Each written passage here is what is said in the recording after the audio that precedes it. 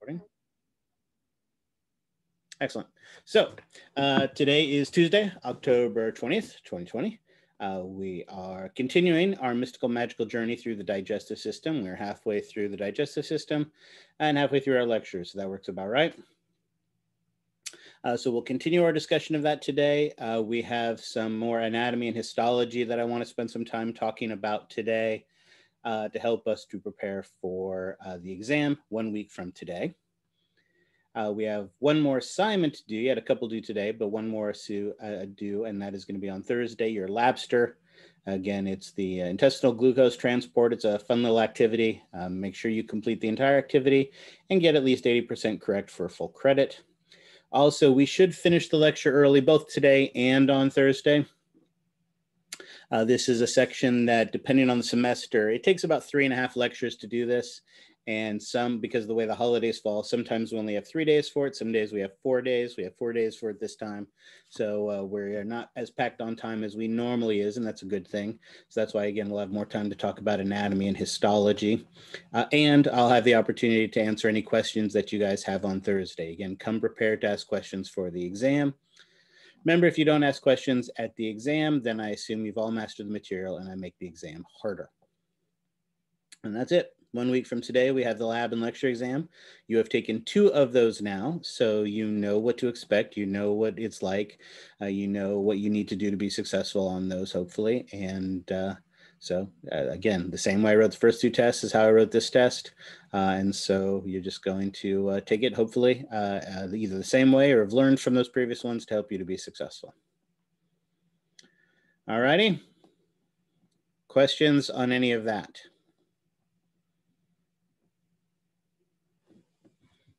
Or can I ask what exactly distinguishes the circular muscle from the sphincters? So the short answer to that is nothing. A sphincter is an enlargement of the circular layer. So in some regions, so again, all of the, Vu, I see your question too, so let me answer this one first. So again, we have 2 layers to the muscularis. A circular layer that is closer to the lumen and a longitudinal layer. When a sphincter forms, basically what happens is there is an increase in the amount of smooth muscle in that circular layer. So that basically what happens is that at that location, the enlargement of the circular layer, when it constricts, is actually going to be able to close the lumen, basically forming a valve that can regulate the flow. But that's what, so a sphincter is just an enlargement of the circular layer. Okay, thank you. Okay. Vu mentioned that there are some lecture images from the past 2 lectures that are not on Canvas. Again, remember, I post these lectures at really close to the beginning of the semester, and I do tinker with them some. Many of the images that I use come from your textbook or your lab manual, although I'll limit myself to that. Again, one of the advantages of having taught this for as many years as I have at as many different schools as I have is different schools use different textbooks. And sometimes if there's something that I really like in another textbook, I don't mind using it if I think it shows the obvious example. Also, again, remember those outlines that I'm posting are just static images of the slides, whereas many of the slides are dynamic with information populating in different ways. So it's impossible to add that dynamic aspect to the slides without making them incredibly long.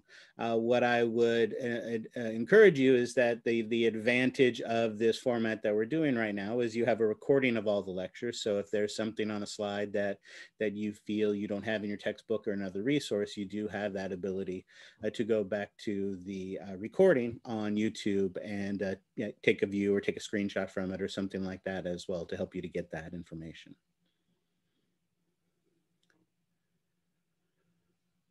Oh, well, I don't remember drawing anything that, let me see if I can, I should still have those. Oops, hold on. I can do that.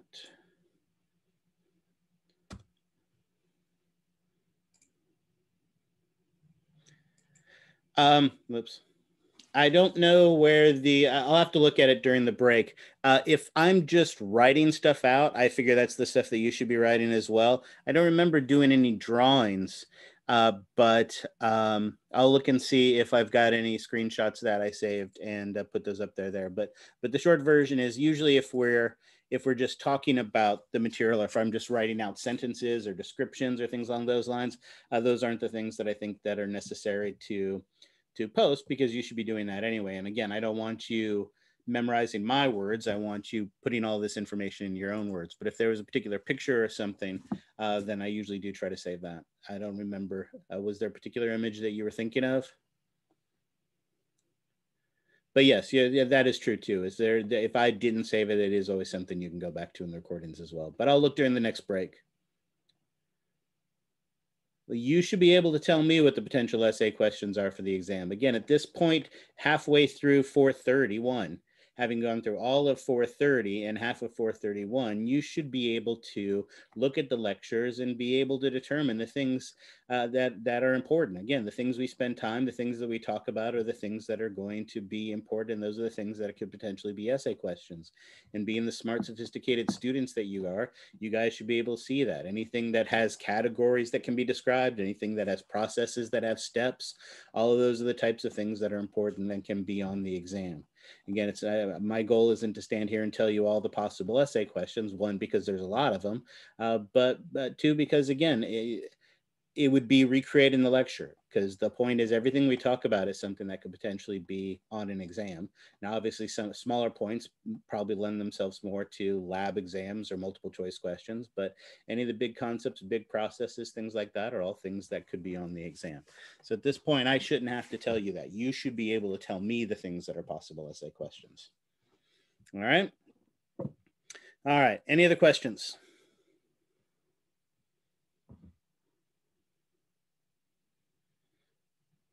All right, we left off last time and we had talked about the anatomy and some of the function of the intestines. But what we need to do now, did all that.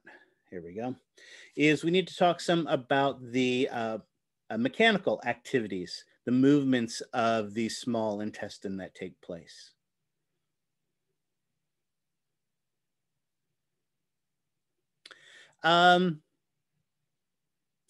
Here's what I would say to that. I don't go through everything in the book. If you actually go and read the textbook, you will see that there's actually a tremendous amount of information in the textbook that I don't talk about in class. So I think the outlines are a very obvious study guide. Again, one of the things I love about this class is that it is hard. And because it's hard, I don't have to be tricky. So the more time we spend on a concept, the more important that concept is, the more likely it's going to be on the essay question. You should be able to look through the lecture slides and be able to figure out what kind of concepts. Here, I'm getting ready to talk about intestinal movements, or the different types of movements that are available in the intestine, something that could potentially be an essay question. Absolutely. Right. Now, I agree in that there are a lot of essay questions. From every lecture, you could probably easily come up with a half dozen essay questions at least that could come from that. And obviously all of those can't be on the exam, but they'll much of it will be represented in one way or another on there. So that's the nature of the class. But there is a lot of material. And again, we're barely scratching the surface of what the body actually is. There's so much more. You got to remember, every single concept we talk about in this class, we could easily spend a month talking about. So everything we talk about is so much more complicated than we get a chance to get into in this class. But that's why you guys are all going on to bigger and better things, where you'll get to learn about when the sky is gray and the sky is purple and the sky is black and the sky is orange. All right, let's talk about the movements of the small intestine. Obviously, we know peristalsis is going to take place in here. However, if you remember, we also talked about this process called segmentation. Segmentation is where you have the alternating contractions of the circular layer. This type of alternating contractions isn't alternating between circular and longitudinal like we get in peristalsis. Right? And that peristalsis, as we mentioned, is for propulsion. But What we have here with segmentation is much more of a mechanical digestion. It actually serves many important functions, right? The one thing it doesn't do is propulsion. There is very limited propulsion.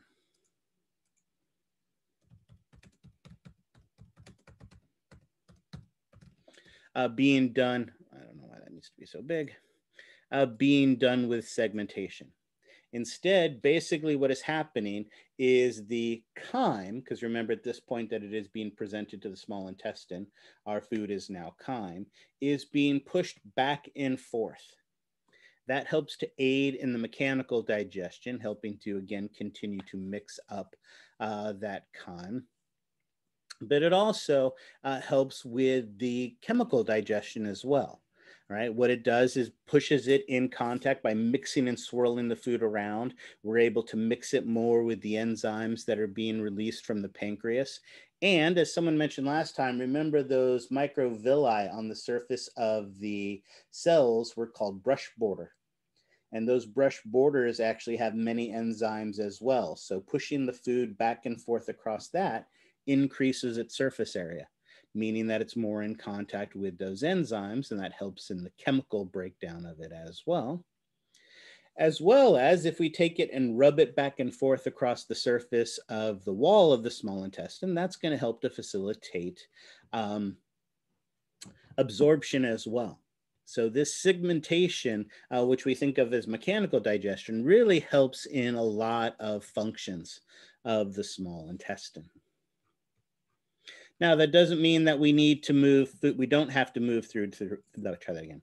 That doesn't mean that we don't have to eventually move the food through the small intestine. And of course, for that, we have that peristalsis, which we've already talked about, where you have alternating contractions between the circular and the longitudinal layer of the small intestine. But there are some other mechanical activities that we've kind of talked about as well. One is what is known as the gastroileal reflex. Remember, we talked about how the stretch of the stomach increases the motility and the secretion in the small intestine. But also, remember, with the help of that hormone gastrin, causes the ileocecal valve to relax. Remember, this is our way of saying that telling the small intestine, the stomach tells the small intestine, hey, I have a bunch of new food inside of me. So the goal now is to get what you have inside of you right now out, small intestine, because I've got more food coming your way. So that helps to move the food along through the small intestine into the large intestine so that we can make room to process more food as it comes through.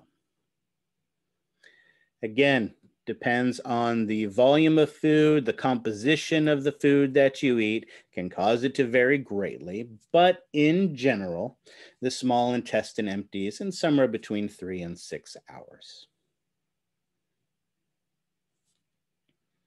All right, questions on that? Does segmentation only happen in the small intestine, or does it also happen in the large intestine? Great question. No, segmentation only happens in the small intestine. All right, churning only happened in the stomach because of that third layer. Segmentation only happens here in the small intestine. And when we get to the large intestine, we'll learn that the large intestine has a couple movements that are unique to it as well. All right. Questions on that? All right. As we mentioned, the small intestine is the true workhorse of our alimentary canal, where a vast majority of the chemical and mechanical absorption, processing of our food takes place. But that doesn't mean that it doesn't get help. To help it, we have several accessory organs that we see here. Here, finally, we have a nice picture of that pancreas. Again, we see it's got this enlarged head and body and tail-like structure. And remember, as we talked about, the head and body are all retroperitoneal, whereas the tail kind of sticks out a little bit into the intraperitoneal cavity. Notice it's not surprising it's retroperitoneal when you see how the duodenum of the small intestine wraps around that head. And we, of course, know that the small intestine, or the duodenum of the small intestine, is retroperitoneal as well. We also have the liver, our largest visceral organ in an adult, and the gallbladder, which is associated with it as well. But let's talk first about the pancreas. Pancreas is something we've familiar with. We've looked at it before. Before, we primarily were focused on this structure here. What's this structure here again? Endocrine gland. True, it is an endocrine gland, and it is that pancreatic islet containing the alpha cells and the beta cells. And remind me again what the alpha cells do? Produce glucagon. Excellent. And the beta cells? Insulin. Insulin. Excellent. Perfect. Remember also, we also saw out here all of these dark stained ball-shaped secretory structures that we called the pancreatic acini or alveoli. And we mentioned how these have an exocrine function. Here on our pancreas, you can actually see the large duct that runs down the center of the pancreas. And actually that main duct actually comes out and releases into the duodenum at the same location where the liver and gallbladder release it via the hepatopancreatic sphincter and the hepatopancreatic ampulla. We'll take a look at the anatomy of that in a second. But do notice also that there is a secondary duct to the pancreas as well, what is known as the accessory duct, that also is able to release into the small intestine without having to release that valve or having to release the bile and components like that from it as well. So we have a main and an accessory duct to that, and that's what these alveoli connect to. So they produce a secretion that is released outside of the body. And here's another nice pretty picture of that as well. Here we have a nice illustration of the histology of this, where again, they're emphasizing that these acini connect to ducts and express outside, whereas our pancreatic islets are with the alpha and the beta cells are able to produce hormones released into the interstitial fluid, released into the blood supply, and carried throughout the body that way. What I also want to take a closer look at is this structure where that primary pancreatic duct enters into the duodenum. Basically, what we have is two ducts that come together. So as you can see, we have that main pancreatic duct of the pancreas and the common bile duct that comes from the gallbladder and the liver. And guess what the common bile duct carries? Bile. Bile, there you go, excellent. Whereas the pancreatic duct carries the pancreatic juice. They come together into a large opening. This large opening is called the duodenal ampulla, and it expresses out a large finger-like extension known as the duodenal papillae, this finger-like extension that sticks out into the duodenum, the small intestine. And notice also there is an enlargement of the circular layer of the smooth muscle here that helps to form a valve that controls the release of both our pancreatic juice and our bile. It is called the hepatopancreatic sphincter, because it controls both hepato, being a liver, pancreatic, involving the pancreas.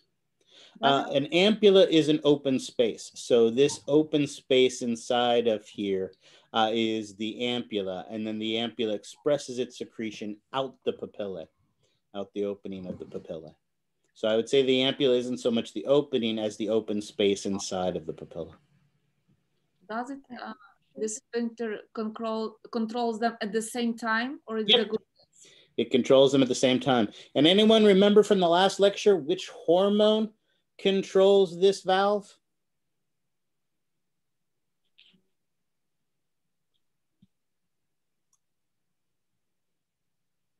I'll wait while you figure it out, because it makes a great lab exam question. I show you this picture. Gastrin's not a bad guess, but no, it wasn't gastrin. Gastrin does do a lot of things, but not the gastrin. Well, remember we talked about how the hormone release from our small intestine is really based on the composition. And if one of the goals is going to be to release bile into the small intestine, what would cause us to want to release bile? The presence of what in our small intestine? Lipids. Lipids, absolutely. Bingo, Eric's got it. Cholecystokinin. Cholecystokinin is released in the presence of lipids, and one of its functions is to relax that hepatopancreatic sphincter and also cause the liver and the gallbladder to release its contents, the pancreas to release its contents. So yeah, cholecystokinin is a very important hormone in helping us to control the function and digestion of lipids. All righty. Questions on that anatomy? Is the hepatopancreatic ampulla the same thing as the duodenal ampulla? Yes. Okay. Yeah, they're both the space formed after this valve. Yes. So they're interchangeable? Yes. Okay. Although duodenal papillae is not. I don't think I've ever heard that called hepatopancreatic papillae. So the papillae is just the duodenal papillae, but I have heard the ampulla both ways. Okay. Again, fun with anatomy. All right. I had a question. Yes. So the common bile duct, that comes from the liver, right? And it goes through the pancreas? No, it comes by the pancreas. I wouldn't say that it necessarily penetrates through the pancreas, although I guess it has to kind of maybe a little bit, but it is adjacent to the pancreas. Let's say it that way. Okay. And the pancreas, the only thing it secretes into the small intestine is the pancreatic juice? Correct. Although you say only, like that's not a big deal. And let's actually talk about what it is that's in that pancreatic juice, because it's some pretty darn important stuff. Okay. Yep. So let's do that right now. So again, depends on how frequently you eat, the volume of food you eat, the composition of your food you eat. That can cause all these things to vary. But in general, we produce about 1.5 liters of pancreatic juice during the course of a day. Pancreatic juice basically has two primary components to it, right? It contains enzymes, water, ions, things along those lines. But it also contains a lot of bicarbonate and phosphate buffers. In fact, pancreatic juice is fairly alkaline with a pH of about 7.5 to 8.8. Why might it be important to have it be alkaline, to have it contain bicarbonate and phosphate, these very important buffers? What do buffers help us do?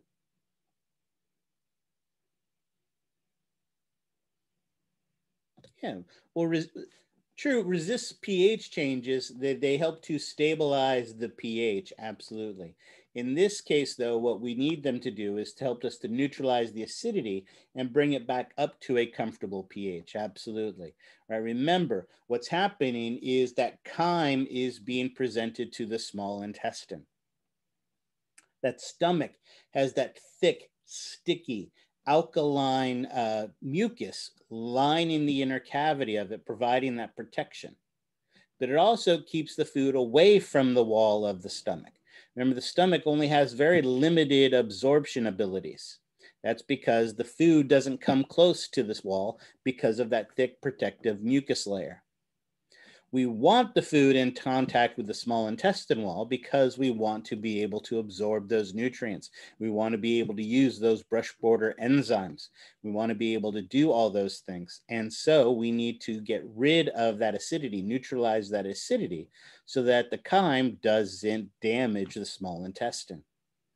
Remember, it's one of the reasons why the stomach only gives about 3 milliliters of food to the chyme to the small intestine with each contraction.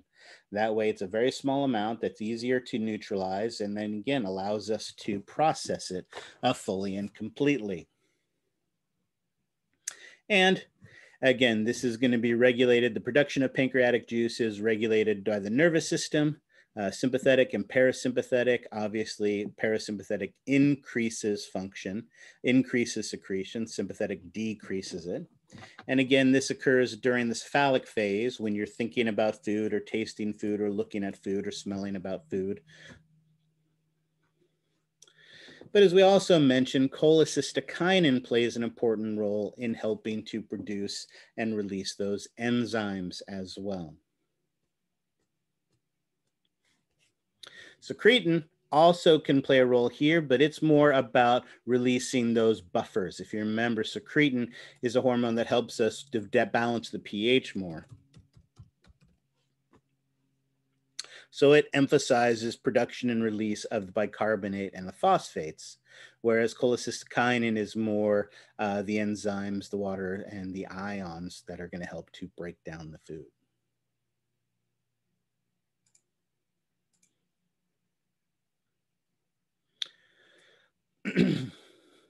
Chemical digestion is using enzymes to break bonds, to break large, complex macromolecules down into those basic building blocks. All right. So we need a large number of specialized ions to help us to do this. Some of the ions produced by the pancreas are trypsin, chymotrypsin, carboxypeptidase. Any idea what this helps us to break down?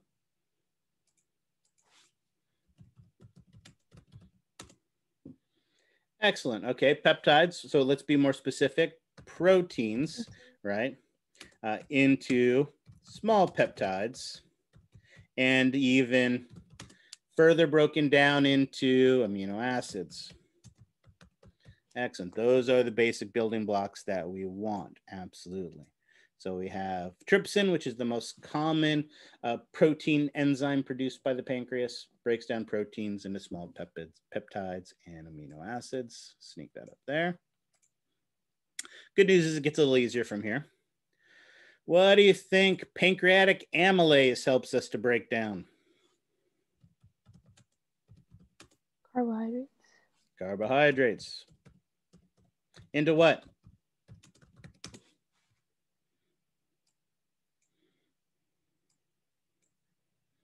What do carbohydrates get broken down into? There you go, monosaccharides and disaccharides.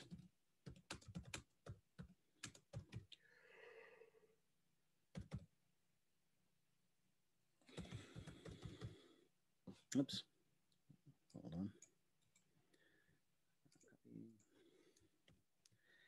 Disaccharides, or again, what we call simple sugars.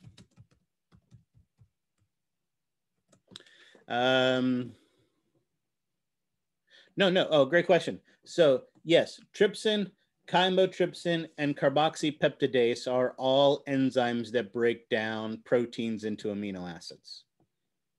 They all happen to break them at different locations, different peptide bonds. Probably carboxypeptidase is probably the most fun one. Basically, it finds the amino acid at the end of the strand and breaks it off. It doesn't care what it is. It doesn't care, you know, what amino acid it is, what amino acid it's bound to, or anything else. It just finds the end of the string and breaks one off, and it just works its way up the string of amino acids that way. So yeah, all of these have different binding sites, different, slightly different functionalities to them, but all three of them are involved in breaking down. Excuse me, breaking down amino acids. Breaking down proteins into amino acids. All right, pancreatic amylases break down carbohydrates. What do you think pancreatic lipases do? Break down lipids. Yeah, break down lipids into, what are the building blocks of lipids again? Fatty acids. Okay, excellent. Into fatty acids. And what's the other component? Glycerol or other alcohols. Glycerol is definitely one of the most common because, again, triglycerides are the most common as well. Oops. Out of control. like glycerols, but other alcohols as well. So let's go back for a second. We've been talking about these. Protein chemical breakdown is completed here in the small intestine, but where did it start again? Where did our breakdown of proteins begin? Stomach. Stomach, excellent. Where did our breakdown of carbohydrates begin? Mouth. Mouth, excellent. Where did our breakdown of lipids begin? Stomach. Stomach, excellent. Perfect. What started the breakdown of proteins in the stomach? Lipsin. Well, what was the hormone? The enzyme, there, pepsin. What's the enzyme in the mouth that started the breakdown of carbohydrates? Salivary amylase. Salivary amylase. What was the enzyme that started the breakdown of lipids in the stomach? Pancreatic lipase. What was it? My volume, I think, is down. Go ahead. Lingual lipase. Excellent. Perfect. Perfect. All right. Are we missing a macromolecule? Nucleic acid. There you go. And lo and behold, guess what enzymes the pancreas produces? Ribonuclease and deoxyribonuclease. What do you think those break down?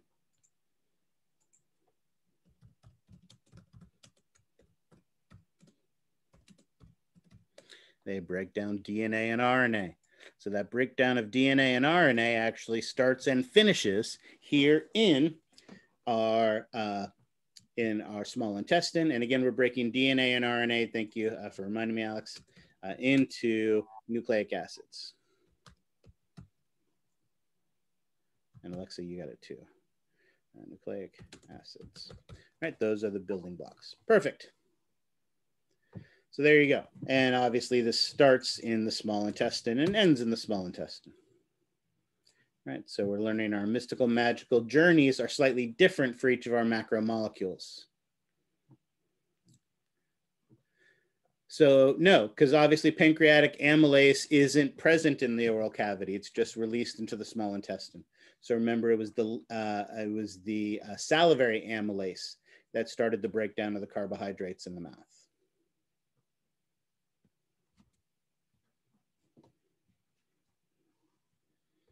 All right. Now, remember, pepsin was an enzyme that was released in an inactive state. Because again, things like lipids and carbohydrates and proteins and nucleic acids are things that cells have inside of them. And so they don't want active forms of these enzymes inside of them. So what happens is they're released into the small intestine. And it is typically, as I mentioned before, those brush border enzymes. Actually, let me write that before we look at the pretty picture.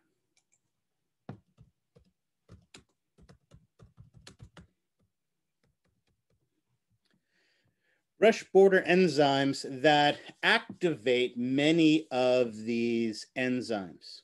Remember, as we talked about, those microvilli have all these special enzymes that are bound to their plasma membrane on the outside of our plasma membrane. And they play an important role in actually completing the digestion of many of these macromolecules, as well as the activation of our enzymes.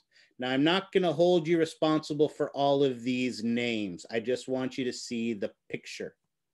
So notice, for instance, trypsin is produced in an inactive form called trypsinogen.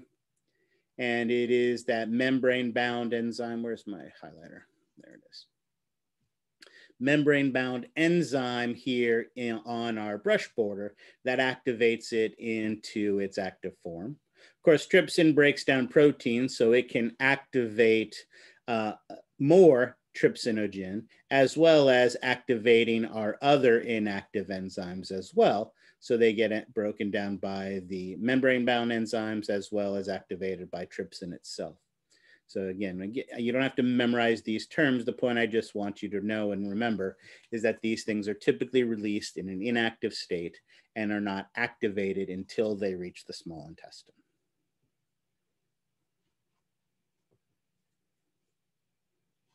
Yeah, so that is correct. Salivary amylase in the mouth, pancreatic amylase in the small intestine, the duodenum, and no chemical digestion of carbohydrates in the stomach. All right, excellent.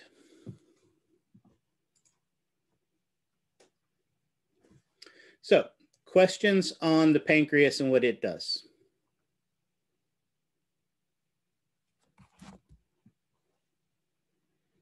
All right, excellent. Let's switch gears to our liver then, talking about the gross anatomy of the liver first. As I mentioned, the liver is the largest visceral organ in adults. It is comprised of 4 unequal lobes. So again, it takes up the majority of the upper right quadrant of your abdominal pelvic cavity and is comprised of 4 unequal lobes.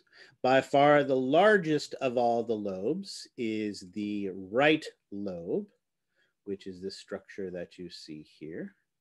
Second largest is the left lobe, and both of these, notice we are looking at this from an anterior view. Now, you will notice that there is, great question. The gallbladder itself is not necessarily green in color. What happens is the gallbladder, especially when filled, is relatively thin in its membrane. And so you can actually see the bile inside of it, which is very, very green. So it is more green. In this case, and again, this is drained would be my guess, which is why we're just seeing the membrane of it instead of it filled with bile. What I do want you to see is there is this nice thick connective tissue structure that divides the right and the left lobe. It is what is known as the falciform ligament. At the inferior portion of the liver, that falciform ligament continues out beyond the liver, forming a structure known as the ligamentum teres, or also the round ligament. At least it is in babies and grown-ups and adults. Anyone know what this round ligament is in utero?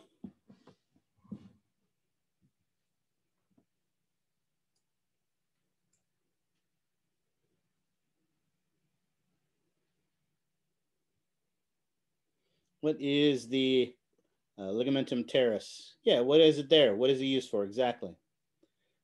Umbilical cord's probably not a bad guess. That's probably a good way to describe it, right? Again, if you think about it, baby's not able to eat, baby's not able to drink, but it still has that liver, that magic box that needs to be able to regulate the food and stuff that's coming in. And baby gets that stuff from mom via the umbilical cord. That umbilical cord passes through the abdominal pelvic cavity. When you are born, right, we bite or cut or do whatever to that umbilical cord, and it shrivels up and becomes the belly button on the outside. But those blood vessels that led from those arteries and veins that led from the umbilical cord to the liver shrivel up on the inside as well and become the ligamentum teres. So yeah, the ligamentum teres is basically the vestigial umbilical cord. After the umbilical cord is cut, no more blood flows through those, and they shrivel up and become this kind of extension of connective tissue off the inferior portion of the liver.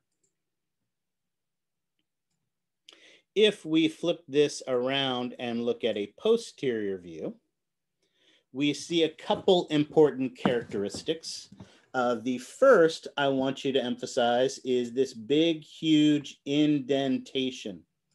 This big, huge indentation on the posterior part of the liver is where it actually wraps around the inferior vena cava. So it actually wraps around the inferior vena cava, and the hepatic veins that come out of it feed right into the inferior vena cava. Right, so we see that nice indentation very, very clearly, or what is known as the sulcus for the inferior vena cava. But we can also see the two much, my guess is probably just dark from the blood vessels that were the blood that's in this region. That's probably why it's dark in color. The other thing we can see are the two posterior, much smaller lobes. And that is the caudate lobe located up here, adjacent to the inferior vena cava, and the quadrate lobe right here, adjacent to the ligamentum teres and the gallbladder that we see there. And if you have trouble remembering which is which, just remember they're in alphabetical order. We have our caudate first and then our quadrate for those two lobes. So 4 total lobes, all very asymmetrical. And notice also, as someone pointed out, we see that gallbladder associated with the liver, but not actually a part of the liver. Nope, the lobes don't have different functions. Why it is segmented so asymmetrically, I don't have a good answer for you, but all the lobes basically do the exact same thing. There's actually a tremendous amount of precision to the microscopic anatomy of the liver, which is really, really cool. All right, so like I said, if one fails, do all parts fail? That is a great question.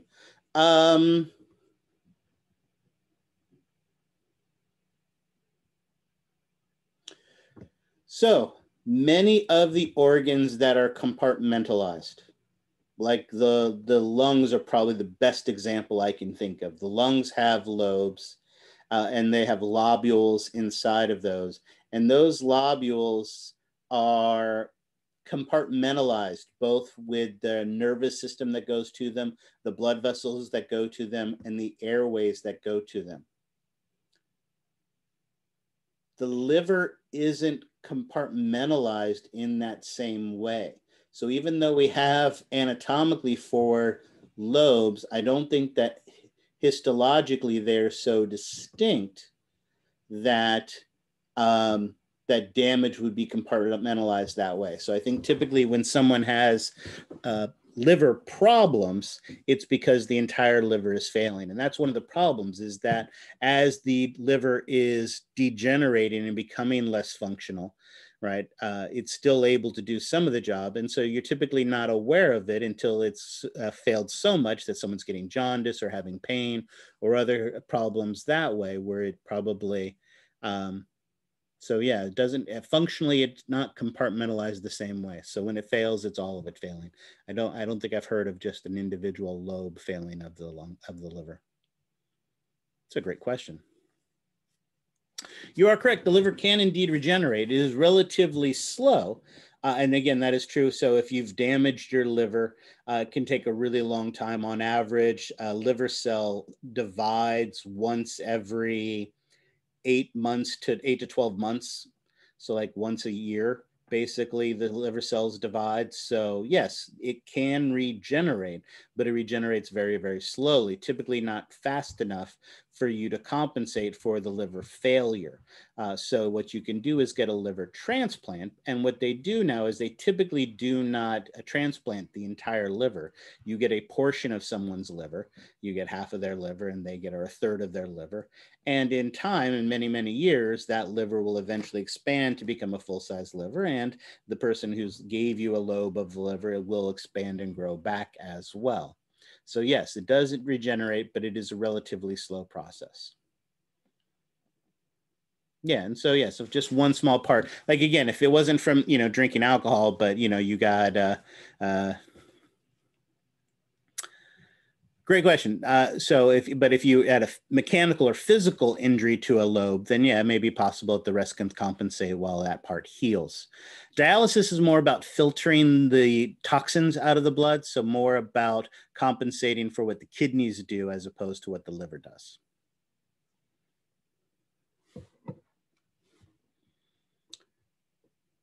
All righty. So that is our gross anatomy. Again, it's the largest visceral organ. And like I said, it is very uniform in its microscopic anatomy. The liver is divided into over 500,000 individual hexagon-shaped liver lobules. And these liver lobules are vital for the function and they form the structural units of the liver. Obviously, the liver cells are the hepatocytes, and they are superstars in the digestive system. The things that those hepatocytes do is truly, truly amazing. They help us to regulate the nutrient levels in our blood. They help to detoxify the blood. And in their spare time, they produce bile. Like taking care of your blood wasn't enough, they help in digestion by producing bile as well.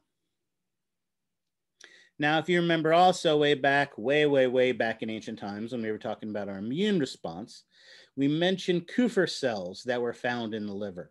Remember, these are phagocytes that are anchored in the liver and play an important role as antigen-presenting cells.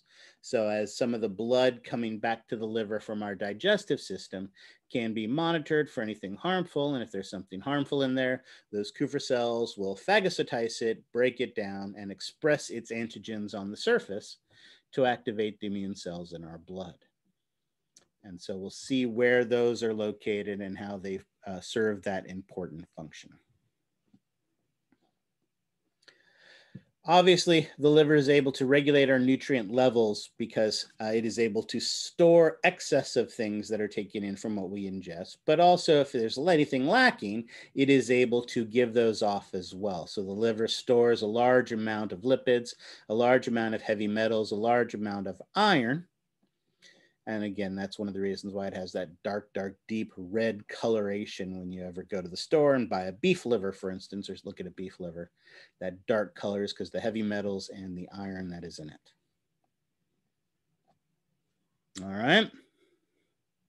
Let's take a look at one of these liver lobules. Here we have this great illustration from your textbook that does a really spectacular job of showing this. What we have here, as you can see, are these individual rows of hepatocytes. So we have rows of hepatocytes that start from the outer edge of the hexagon and move in towards the center of the hexagon, radiating around a central structure, and that central structure is the central vein. In fact, let's actually do our own drawing of this.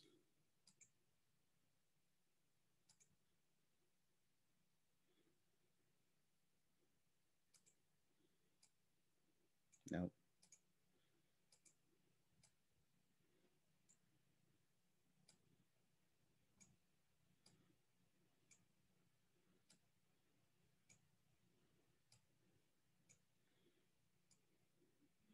All right, so here we have this hexagon-shaped structure. And as I mentioned, at the center of that hexagon is a large blood vessel called the central vein.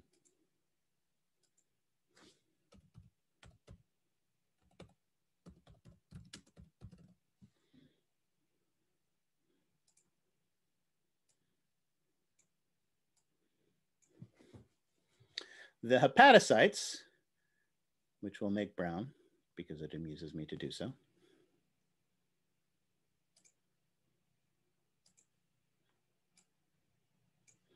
form these rows of cells that radiate towards the center of our hexagon.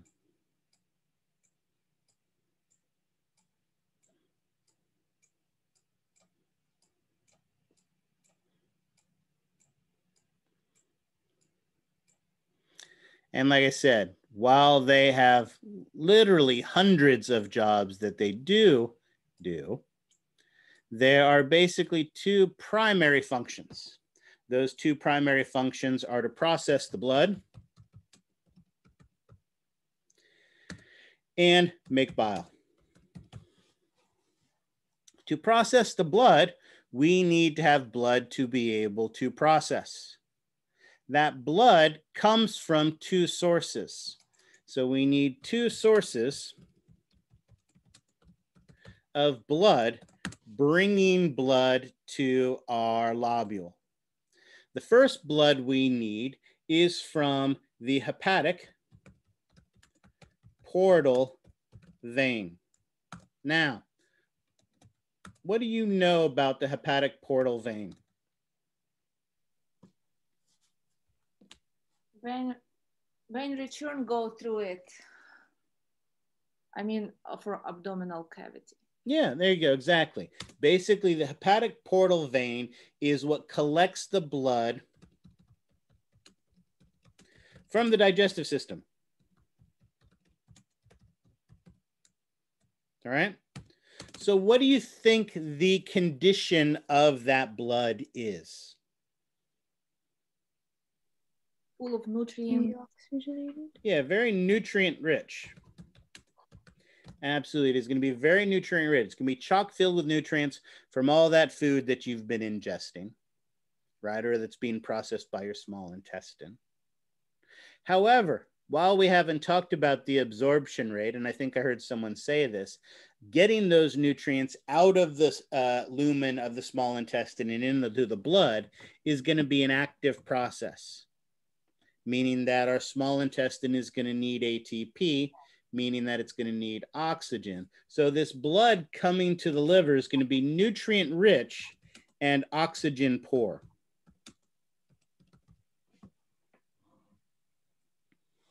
So we're going to have these blood vessels, and let's make them a light blue. These light blue blood vessels that are going to be located at the corners of our lobule in the connective tissue septum. There is this, let's use black, but let's use highlighter. There's this connective tissue septum that divides the lobules and separates them from each other. And within that connective tissue septum, there are these hepatic portal veins. And so we'll just write hepatic portal vein as a reminder in one of these. And its job is to bring that nutrient-rich blood from the digestive system. However, for these hepatocytes,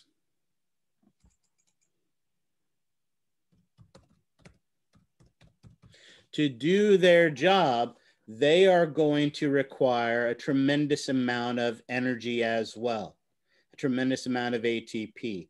And if these hepatocytes are going to make ATP, they need some oxygen-rich blood. How might we be able to get some oxygen-rich blood to these hepatocytes? Hepatic artery. There you go. The hepatic artery, as we know, is a systemic artery. What does it branch off of?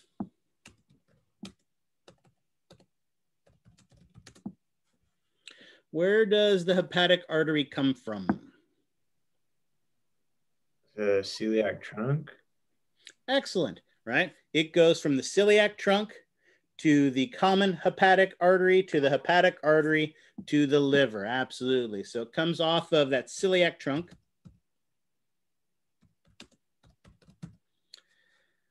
And it carries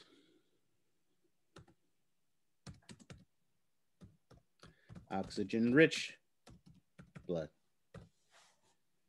And so here, at those corners as well, we have these branches of the hepatic artery.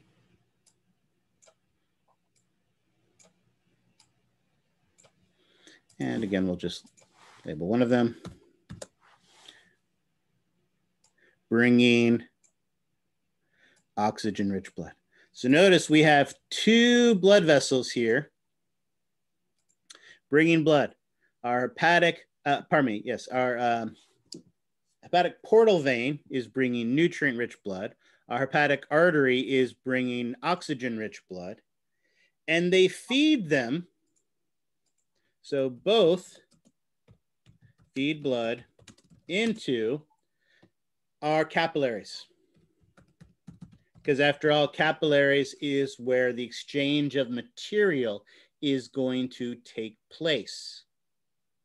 However, here in the liver, we need a lot of things to be able to get in and out. Sure, we need nutrients to be able to get in and out, but remember the liver is going to be one of those places where we might want to recycle some of the dead and damaged red blood cells and get them out. We only get large glycogen molecules or lipids and things like that in. If only there was a big loose capillary with lots of extra space and an incomplete epithelium to it, that might make it easy to be able to get materials in and out. Does something like that exist? There you go. So both the hepatic portal vein and the hepatic artery feed blood into sinusoid capillaries. And those sinusoid capillaries, and we'll do this in purple, basically run in between the hepatocytes. So these blood vessels feed into all these capillaries, these sinusoid capillaries that are between the hepatocytes, and all these sinusoid capillaries then feed the blood into the central vein. Now here in the sinusoid capillaries, and we'll make them orange, in the sinusoid capillaries is going to be where you would find those Kupffer cells we talked about. Oops. Are going to be located inside of those sinusoid capillaries. Their job is, as we talked about, to act as phagocytes, present those antigens, but they also play an important role in storing some of our heavy metals. Oops, that should not be open. Let's go ahead and close that. Storing heavy metals in here. One of the things we talked about, remember when there's a fever, that fever triggers the absorption and storage of some of those heavy metals that help viruses to reproduce. Well, these Kupffer cells play a role in helping to store those and hide those away from the viruses as well. And so they're going to feed their blood into those sinusoid capillaries, and then those sinusoid capillaries are going to feed it into that central vein. And once it feeds it into the central vein, then it's been processed. So in the central vein, the oxygen has been used. So once again, our blood is oxygen poor.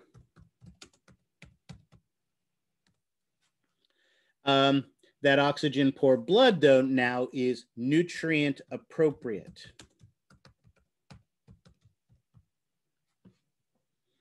All right. So what this means is that, again, I know this is an unusual concept for those people in this class, because I know everybody in here has perfectly balanced meals for every single meal, where you have absolutely the right amount of macro and micronutrients to make sure the optimal health for your body. But as we've talked about before, some people may have a Diet Coke and a donut for breakfast, right? So they may have plenty of excess glucose, right, or things along those lines, but they may not necessarily have all the magnesium that they need. So the key with these hepatocytes is these hepatocytes both release contents that are needed, as well as absorbing contents that are excessive. So that when the blood enters the central vein, it is oxygen poor, but now it is nutrient appropriate.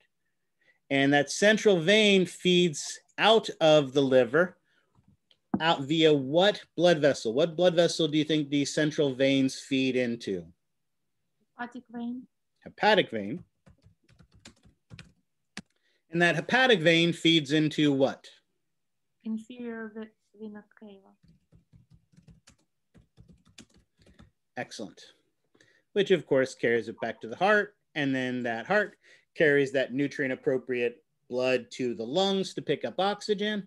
And now we have nutrient appropriate, highly oxygenated blood that can be distributed throughout the body. Excuse me? Yes. Can I ask you to make your writings a little bit bigger? Sorry, I've been making it small because I wanted to fit it in these spaces here. I mean, those on the side. Yeah, I know. I guess I'm sorry. I apologize. I don't think after the fact, I don't think I can change them anymore. Okay. Maybe. Let's see. No problem. Yeah, see, I can't unfortunately once I've stopped writing them, I can't modify them. So I do apologize for that. No problem. But we're going to go through all of this again with the lecture, so you'll see it there as well. All of that sounds awesome, amazing, super duper important. But as we also mentioned, these hepatocytes are overachievers. Because while they have this day job where they work 16 hours a day, heck, hepatocyte works 24 hours a day, but in its free time, it likes to make bile. So these hepatocytes are going to make bile. And when they produce that bile, they need to release that bile into these tiny little miniature canal-shaped tunnels, these little canal-shaped ducts that are going to collect them. And any idea what we might call a canal-shaped duct or space? Almost like the kind of thing that we had in our bones, where our osteocytes had those tiny little canals that contain their processes. Close. How about a canaliculi? So we have these bile canaliculi.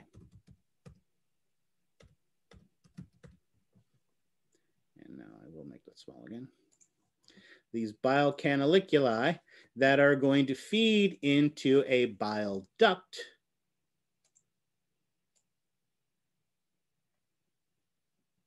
And this bile duct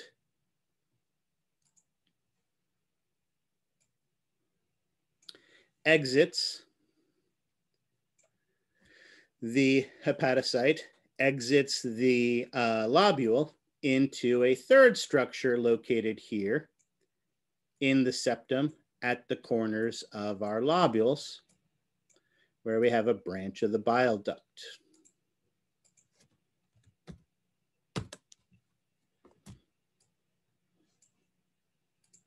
So notice two things. The first thing I want you to notice is that our blood starts from the outside and comes in towards the center, whereas our bile starts towards the center and comes out to the duct. So we have two different fluids flowing in two different directions through this elaborate structure. And while I've done a truly amazing job of drawing this, let's look at a pretty picture from your textbook and see what it looks like here. Notice here we see this excellent illustration that does a really, really nice job of showing us that hexagonal shaped liver lobule with the central vein at the center feeding out into the hepatic vein. It receives blood from our hepatic portal vein and our hepatic artery. Hepatic artery is feeding oxygen-rich blood into our sinusoid capillaries. Our hepatic portal vein is feeding nutrient-rich blood into these. And so the two bloods mix in the sinusoid capillaries, which are surrounded by the hepatocytes, which move either things into or out of the blood. Notice, look, they've even put one of our Kupffer cells in there. So we can see that Kupffer cell hanging out inside that sinusoid capillary. Put another one down there too. So that blood gets processed as it moves from being nutrient-rich and oxygen-rich to being nutrient appropriate and oxygen poor to then leave the liver. At the same time, notice we have all these bile canaliculi collecting the bile that all these hepatocytes make in their free time, and that drains out into our bile duct. And so notice at the corner, at every corner of this liver lobule, there are three structures. And those three structures are known as the portal triad. A branch of the a branch of a bile duct, a branch of the hepatic artery, and a branch of the hepatic portal vein. We see it really nicely here. Here's another illustration. I love here how they've removed the sinusoid capillaries here so we can really see the individual hepatocytes. Notice here we see that connective tissue septum that separates the individual lobules. And again, at every intersection, at every corner of these, we have that hepatic portal triad. All right, so again, central vein at the center, hepatocytes radiating around from that center, separated by the sinusoid capillary with plenty of Kupffer cells inside of them. And then we have that branch of the hepatic portal vein bringing nutrient-rich blood, branch of the hepatic artery bringing oxygen-rich blood, and our bile duct collecting the bile that is being produced by the hepatocytes. All right, questions on that?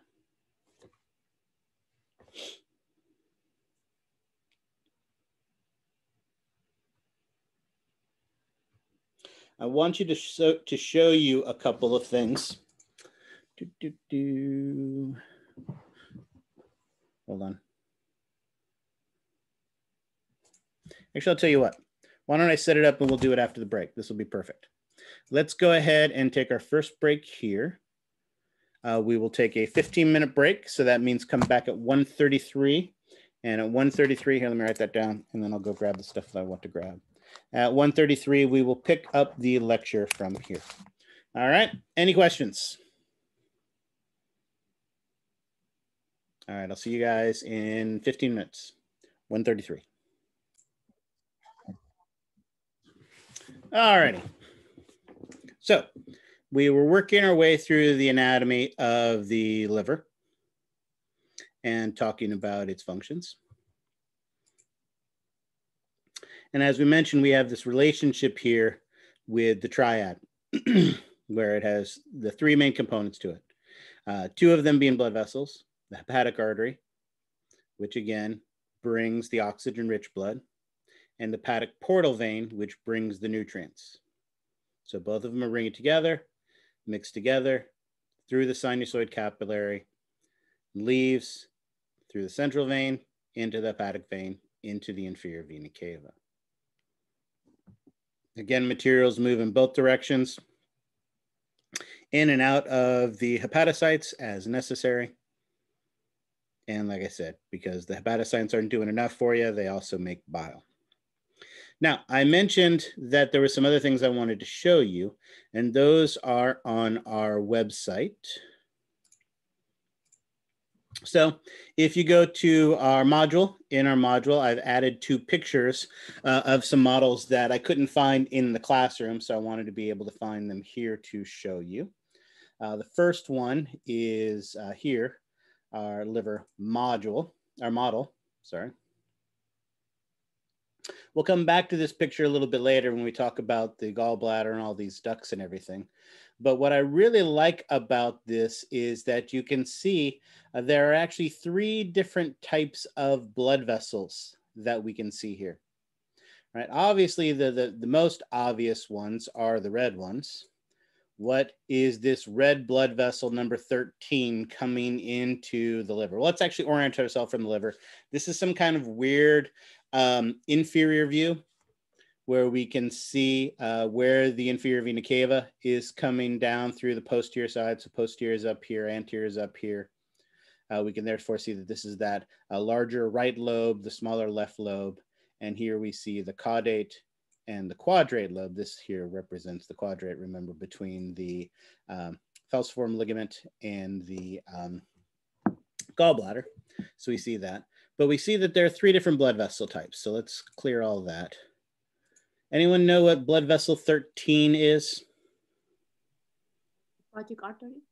Yeah, that's the hepatic artery, absolutely. So the hepatic artery, and again, its job is to bring the oxygen. It is a systemic artery, comes off the celiac trunk, bringing oxygen-rich blood to the liver so that those hepatocytes can make ATP to do their work, right?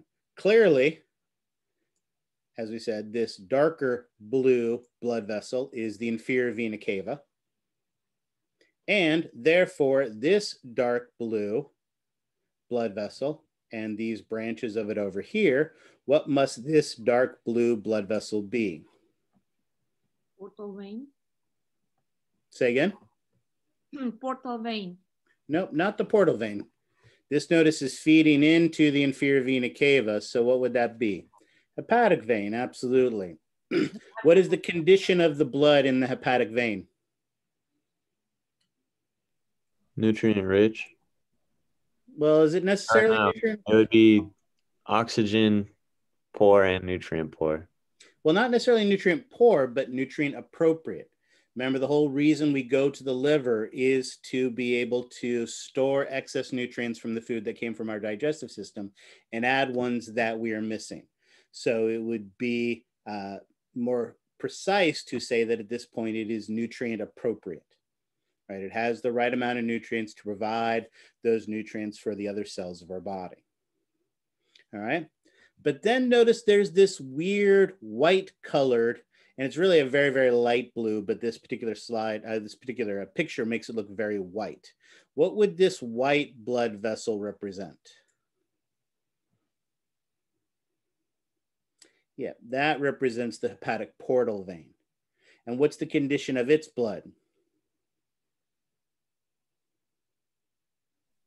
Oxygen poor and nutrient rich. Because remember, the hepatic portal vein is bringing all that blood from the digestive system to the liver to be processed. So you can see as you look around in here, 3 different types of blood vessels: the branches of the hepatic portal vein, branches of the hepatic artery, and then our hepatic veins, which are collecting and feeding into the inferior vena cava. So we see that really, really nicely. This great model does an excellent job of showing that. The other model picture that I put on here, which is one I absolutely love, and hearing me say that I absolutely love should be an absolute dead giveaway that this is going to be on the exam. And let's go ahead and fill the screen with this one.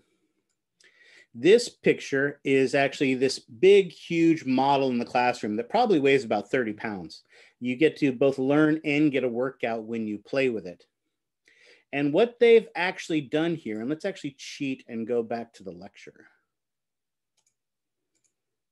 If we go back in the lecture to, let's say, this picture right here, notice they've taken a wedge out of our lobule. Well, that's exactly what this illustration is. This illustration is basically if you sliced off this piece right here like this, just a slice of this, and laid it down on its side, that would be exactly what we would have here.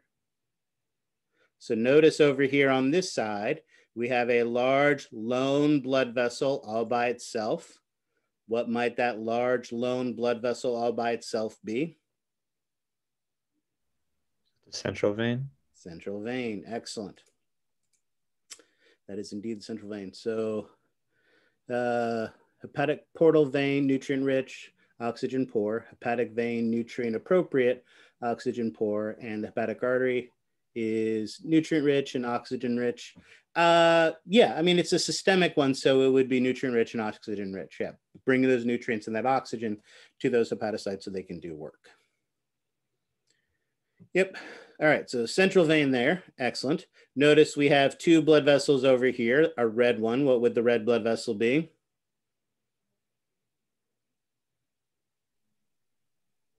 Hepatic artery. Hepatic artery.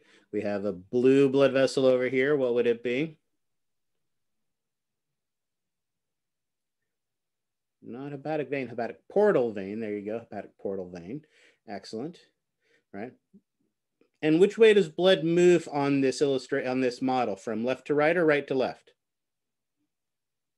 Left to right. Left to right, absolutely. It moves in this direction, right? The blood from the oxygen-rich blood from the hepatic artery is fed into the sinusoid capillaries. the nutrient-rich blood from the hepatic portal vein fed into them.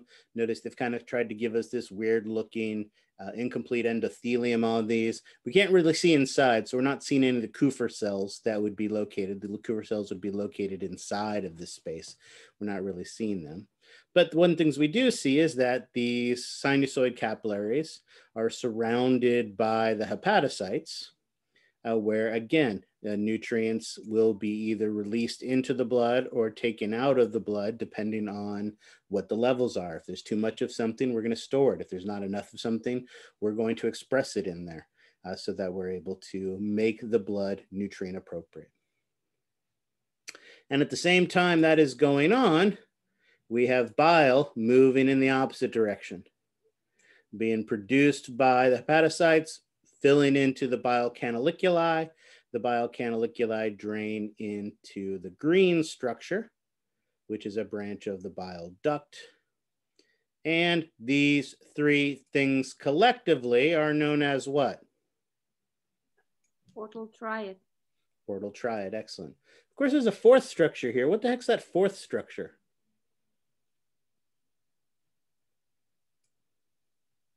Any idea what this fourth structure might be?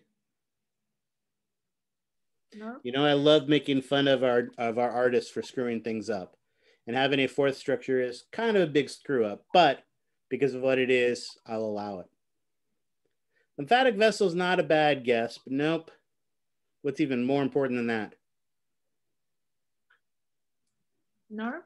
There you go, it's a nerve. It's a nerve, exactly. So yeah. So there you go. Beautiful model. It's huge. This thing is huge. Beautiful model. Like I said, it weighs about 30 pounds, but it's a really great example of these things. Shows it really nicely. And the cool thing about the handout that I've given you is there is also a key to it as well. So these are pictures I stole from one of the other instructors that has a key associated with it. And then this nice picture. And again, anything I like this much, you have to figure is going to be on the exam. Because artists are not always anatomists, that is why. I have a question. I have an answer. So are we kind of just saying that hepatocytes are like the regulators of nutrients? That is one of their many functions, yes. And they make bile as well? Yep. Okay. Yep, so many functions, and we'll actually get ready to talk about that in a second. Okay. All right, so we did that, we did that, we did that, we did that, we did that, we did that. Excellent. So we've looked at all the pretty pictures, but while we're here talking about it, I want to actually do some histology as well. So let's just do that.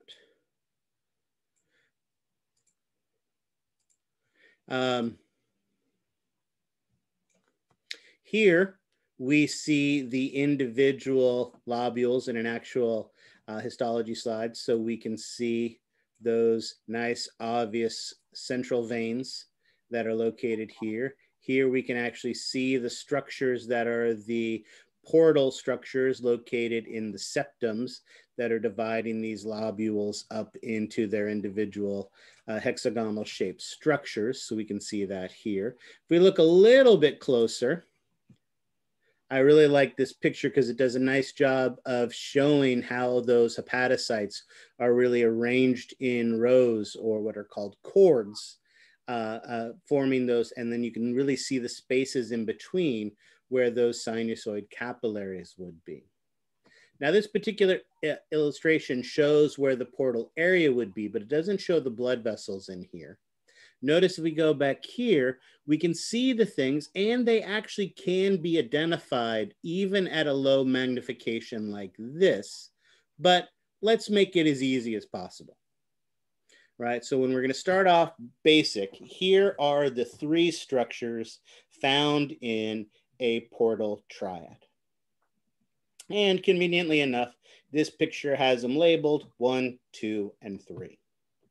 What do you think structure 1 is? Portal vein. Hepatic portal vein. Don't just say portal vein on the exam. If you just say portal vein, you'll only get partial credit. What makes you say that is the hepatic portal vein? Because it's the largest. Yeah, again, one of the things we know about veins is that they have a very, very large lumen. Excellent. All right. What does that make 2? Hepatic artery. Excellent. Obviously, it has a smaller lumen, but how else can you tell that that is the hepatic artery? Smooth muscle around it. Exactly. Arteries have a thicker muscularis, tunica muscularis to it, and we see a much thicker muscular wall to this. Still notice both of these are lined with simple squamous epithelial tissues, that endothelium that is part of the tunica intima, but this one has a much larger muscularis to it. So that's clearly the artery, while this one is clearly the vein.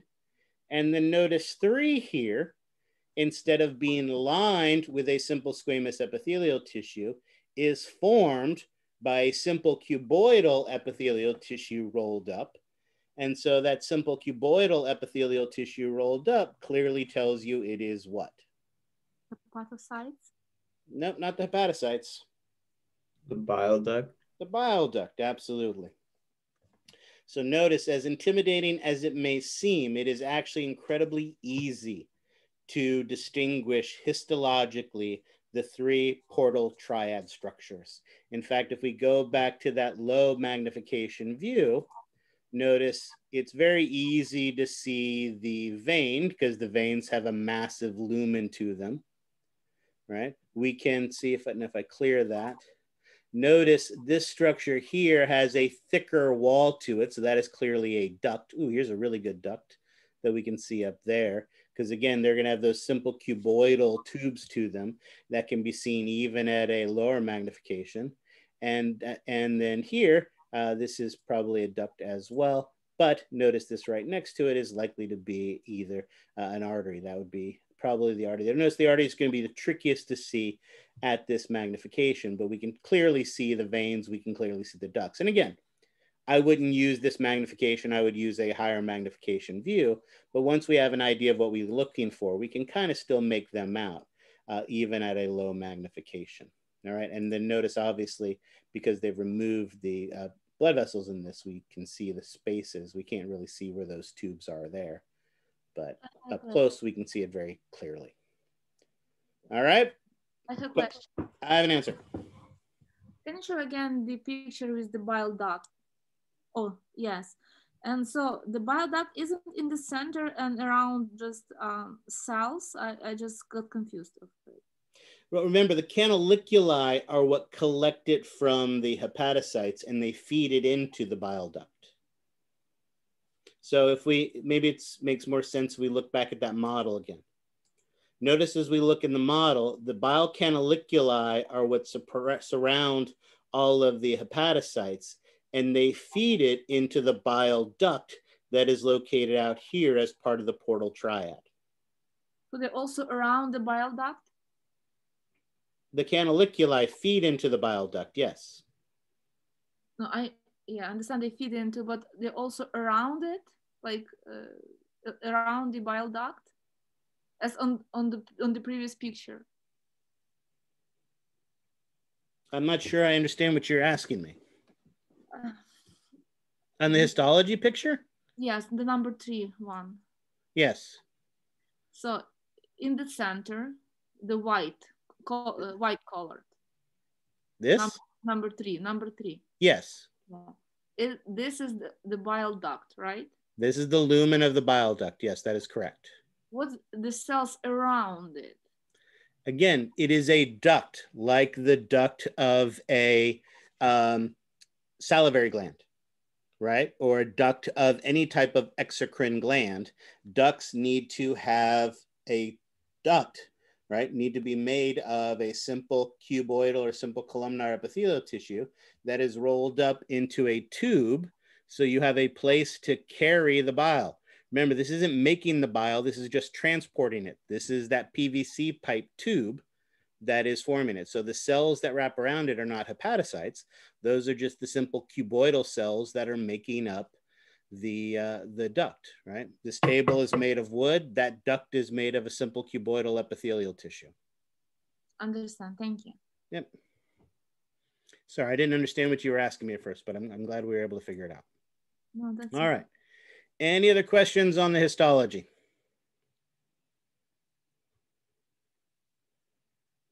Blood.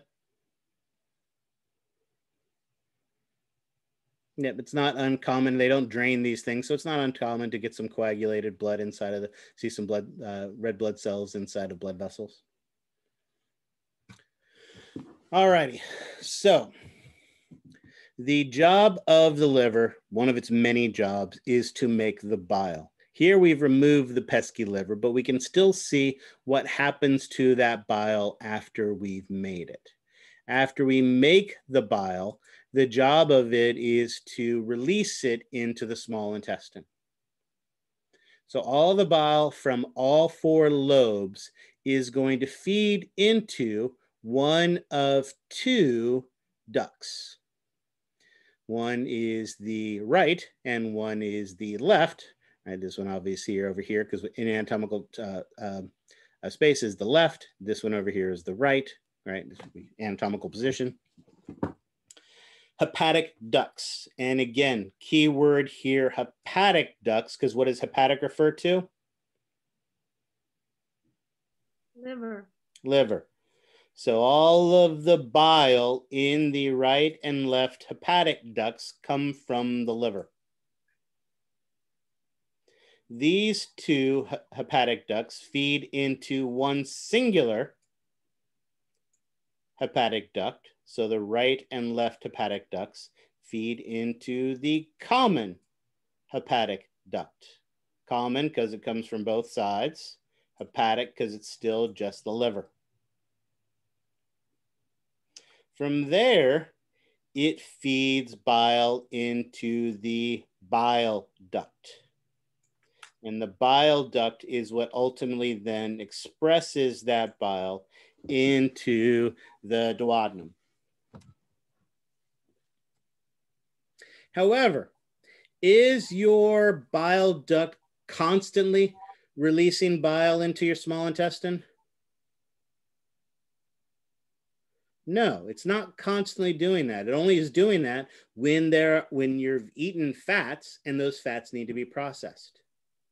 So what's going to happen is that if it's not expressing that bile into the small intestine, then instead what is going to happen is that bile, instead of going down the bile duct, is going to go up the cystic duct where it can go into the gallbladder.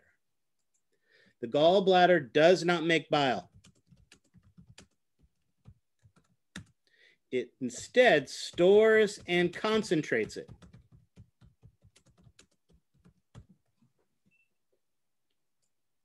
Basically, it stores the bile, and while it's storing the bile, it is drawing water out of the bile, concentrating it. In fact, the bile in the gallbladder can be as much as 10 times as concentrated as when it was first produced by the liver. Yes, if the hepatopancreatic sphincter is not open, then instead the bile will go into the gallbladder. However, remember when our small intestine releases that cholecystokinin, that cholecystokinin relaxes the hepatopancreatic sphincter, causes the liver to produce and release bile, but it also causes the gallbladder to contract. And as the gallbladder contracts, it expresses bile out the cystic duct into the bile duct and out the hepatopancreatic sphincter.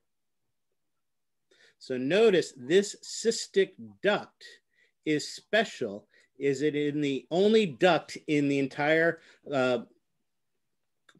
bile pathway that the bile can travel in both directions?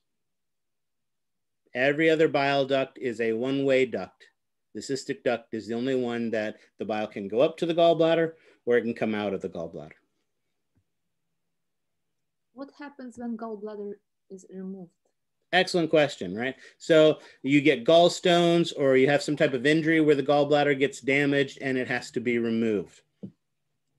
Obviously, we can no longer store and concentrate the bile in the gallbladder, but the right and left hepatic ducts will enlarge.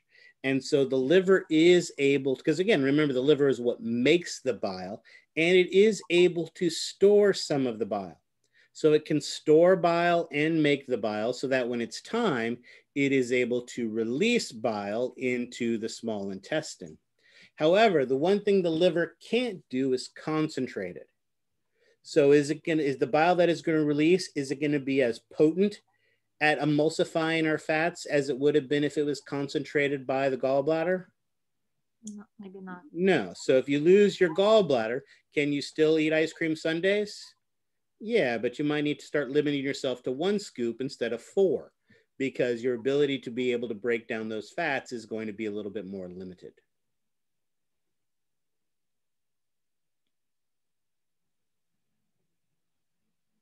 Correct. It is either storing or it is releasing. You wouldn't be able to do both at the same time.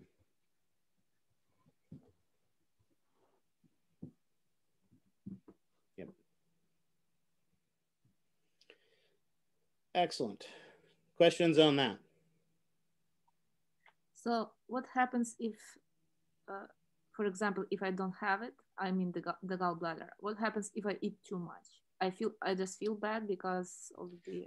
Well, so if someone who does not have a gallbladder ingests too much fat, then the risk is that you will not be able to efficiently completely break it down. And if you're not able to efficiently completely break it down, then that can lead to intestinal cramping, discomfort. It can lead to too much fat staying in your digestive system. So that can lead to, problems with diarrhea or other types of, an oily discharge in your fecal matter upon defecation and things along those lines as well, from that incomplete breakdown of the lipids. But it's not too harmful for the digestive system, right? I mean, you're not going to die from it. No. Are you going to feel like crap for a couple hours? Yeah, absolutely. So, I mean, it's not something that everybody's going to want to do every day, but it's not going to kill you, no. Thank you. All right. All right. Excellent. And then again, we kind of already saw now, again, that common bile duct coming down to the main pancreatic duct, being released out of that hepatopancreatic sphincter. Excellent. All right. That is both the gross and the microscopic anatomy of the liver. What we need to do now is talk about its functions. And again, we could spend the rest of today and all of the next class talking about the functions of the liver. It has over 200 different functions that it is involved in. And the good news is you don't have to memorize all of them, just about 173 of them. No, but the nice thing is all over 200 of these functions basically can be divided up into 3 general categories that are in some ways related to each other. You're going to see some similarities between some of these. These 3 primary function categories of the liver is metabolic regulation, hematological regulation, and bile production. All right. Let's again talk in general terms about what some of these things are. Talking first about metabolic regulations. As we talked about, liver's job is to regulate the composition of the blood. Right? What this means is, again, the blood that is coming back from the digestive system has absorbed many, many things. Right? Some of those things are going to be good things. Some of those things are going to be bad things. Some of these things are going to have too much of something or not enough of something. And so it is the liver's job to make it appropriate. If there is too much of something like glucose, we want to absorb that glucose, store it as glycogen. If there's too much magnesium or things along those lines, we want to be able to absorb those and store them for times when we don't have those micronutrients.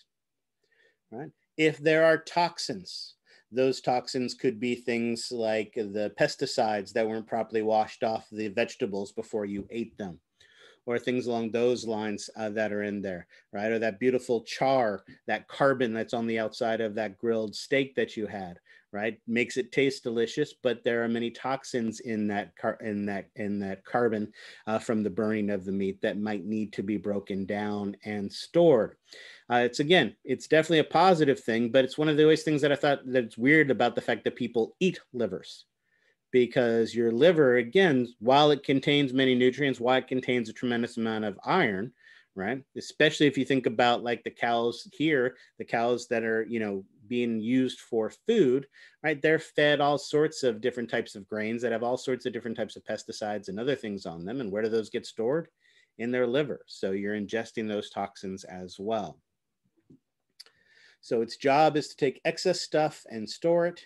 And then if there's deficiencies, if you don't have enough calcium or if you don't have enough, manganese or things along those lines, it will release it into those, iron, things along those lines as well. All right. This obviously plays an important role in helping us to maintain our blood glucose levels.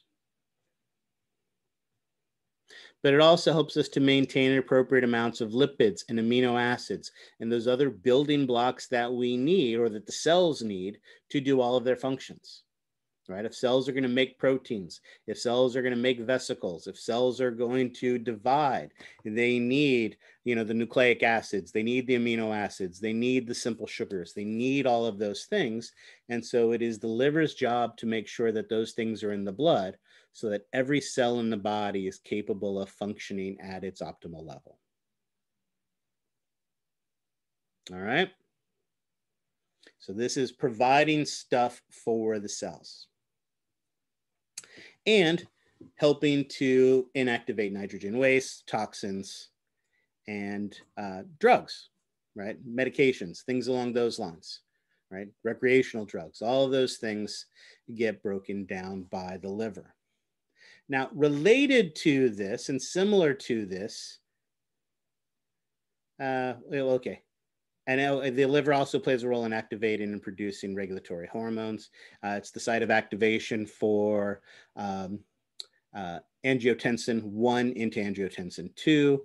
We talked about the liver plays a role in the activation of calcitriol, things along those lines as well.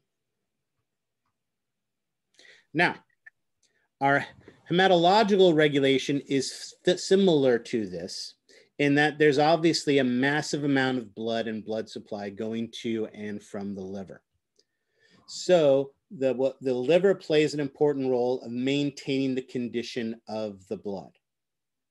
Now, again, condition of the blood is kind of related to both of these things. But remember, when we're talking about metabological regulation, it's more about making what the cells need nutrient-wise, substance-wise. Whereas here, it's about making the plasma appropriate, taking care of the blood. Obviously, these two things are somewhat related, but they're also slightly different as well. This is where those Kupffer cells play a role in helping to activate the immune cells. All that blood and in that plasma could be harmful pathogens, could be complete antigens, things along those lines that need to be addressed and broken down. We need to maintain the osmolarity of our blood, right? Obviously, osmolarity is something we're going to talk a lot about when we get to the urinary system.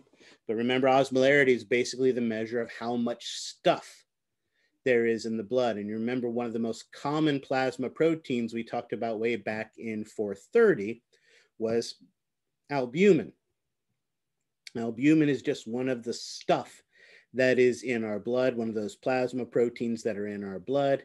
And it's the most common plasma protein, and it is made by our made by our liver.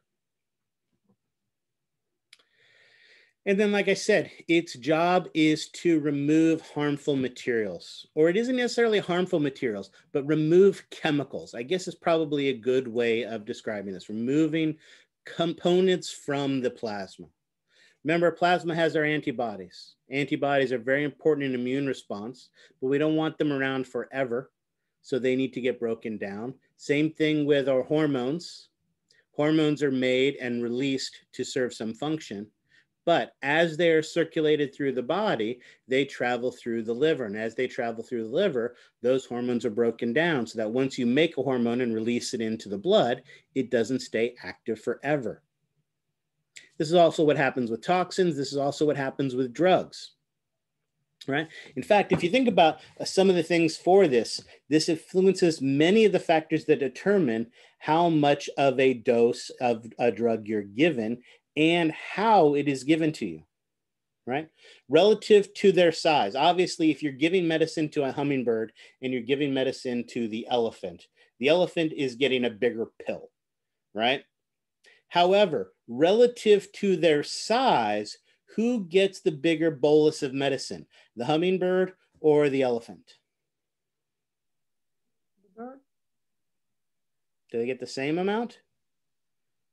Yes, Alex seems to think it's the hummingbird. it's the same. It is actually the hummingbird. You might think that it's the same, but as it turns out, it is the hummingbird. It is smaller inside. It has a faster circulation. And because it has a faster circulation, the blood travels through the liver more quickly in the hummingbird than it does in the elephant, right? So typically, and it's the same way with kids, typically with kids and adults, right? The kids actually get a slightly larger volume compared to the size of them of drugs because it goes through their liver and gets broken down more quickly as a result of that. Same thing with toxins. It affects how you administer it, right? If you have a medication that has a 75% efficiency rate of being broken down by the liver, do you want to take that medicine as a pill?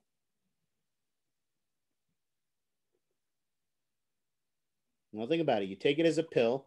It goes into your blood supply from your small intestine and goes straight to the liver, where the liver is going to break down 75% of that medicine, and only 25% get distributed to the rest of your body. Whereas if you take it as an injection, then it continues to circulate and only a small amount of the time gets to go to the liver, right? Because it's all going to different locations and gets broken down that way. So how efficient your liver is at breaking something down is a big determinant in how often, the dose size you get, and the method in which you receive that medication. All right, so this is about maintaining the composition of the blood. Our third function, as we mentioned, is bile. Depending on the number of times you eat, the volume of the food you eat, the composition of the food you eat, it can vary dramatically, but on average, we produce about 1 liter of bile during the course of a 24-hour period of time. And like we said, that gallbladder's job is to store and concentrate it. Now, bile production was regulated by what hormone again?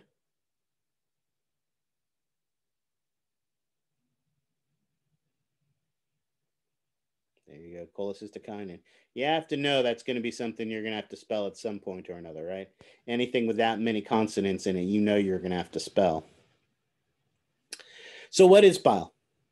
Bile contains many things, primarily water, some cholesterol, ions, but probably the two most important substances that are found inside of our bile are the bile salts and the bilirubin. Let's talk about bilirubin first because it's more fun. Where does the bilirubin come from? Anybody know?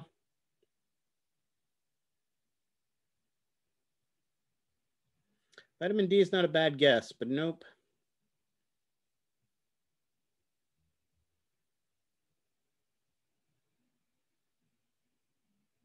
Come on, I know somebody knows. There you go. Not necessarily the iron of the red blood cell, but you got the right idea. It is basically a waste material from the breakdown of hemoglobin.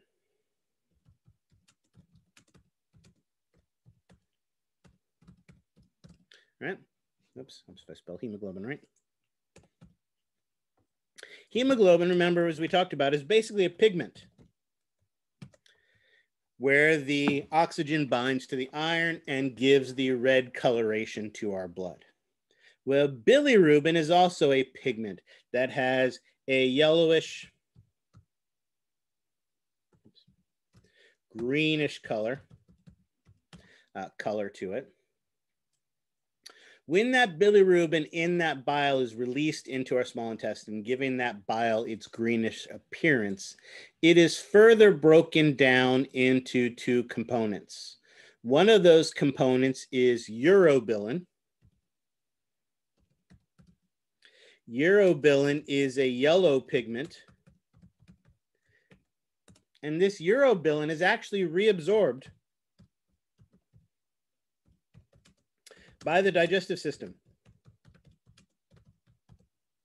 Once it's reabsorbed by the digestive system, it is actually released by the kidneys. In what? What would the kidneys be releasing this urobilin into? Urine, exactly. The yellow coloration from your urine primarily comes from this urobilin from the breakdown of bilirubin in your digestive system. The other thing the bilirubin gets broken down is into something called stercobilin. Stercobilin is a brown pigment.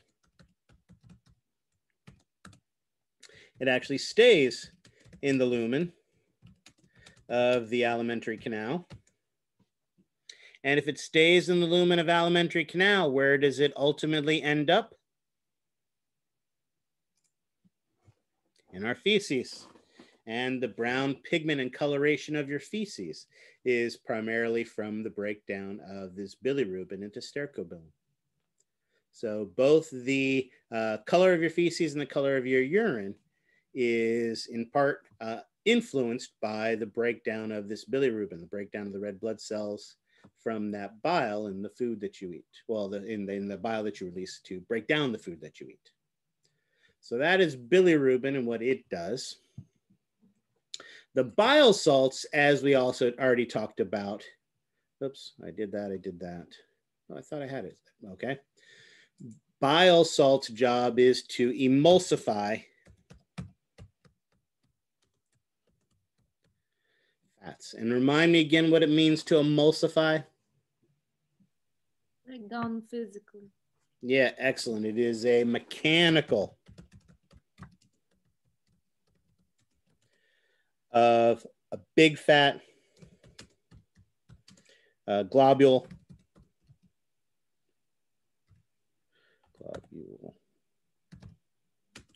into small fat droplets.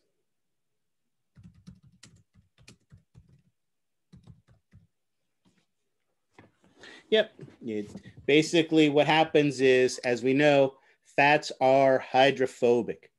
They don't like water. So when you have a whole bunch of it together, it basically forms together into a big, huge pool, a big, huge puddle in the center of that water, big, huge globule.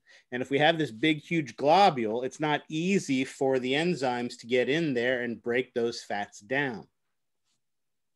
So what bile salts do is they emulsify it. They take that big single chunk of fat and break it down into a bunch of small bits of fat droplets. These have a much larger surface to volume ratio. And so it is much easier for them to break down. It's much easier for our enzymes to get in there and chomp up all the little pieces than it is for that enzyme to try to break down that big, huge block, which I'm sure you know because all of you already did the PhysioX that was due today. And one of those activities involved the breakdown of fats and the use of bile salts to see how that mechanical digestion of emulsifying the fat helps to speed up the chemical breakdown by the enzymes, right? That all sound vaguely familiar? Yes. Yeah. I will point out that if we were in the classroom, not only would you have had the PhysioX exercise that you would have been responsible for, but we would have actually done these activities in the classroom as well. I would have given you enzymes and bile salts and fat, lipids, and all these kind of things that we would have broken down proteins, we would have broken down sugars, we would have broken down fats, and we would have done all of that stuff in the classroom. So downside is you missed out on it. Upside is you know it's super important, so make sure you understand those concepts. All right. Questions on that? I wanted to ask, I know that the liver, it kind of filtrates everything. So when you get pimples on your face or anywhere, I guess, it's because they were not broken down by the liver or so? No. So again, if you think about, so, all right, I'm not laughing at your question. I'm laughing because of what it reminded me of. If, gosh, how long ago was that now? I think it was like 10 years ago. I don't know if you guys remember, it was a big, huge diet fad for like a weekend. There was this special pill you could take, cholesterol or something like that. And that would basically, what it would do is it would inhibit the break. Oh no, it's called Allay or something like that. Allay is what the pill was called. And what it would do is it would actually denature your lipases, limiting how much lipid breakdown occurred.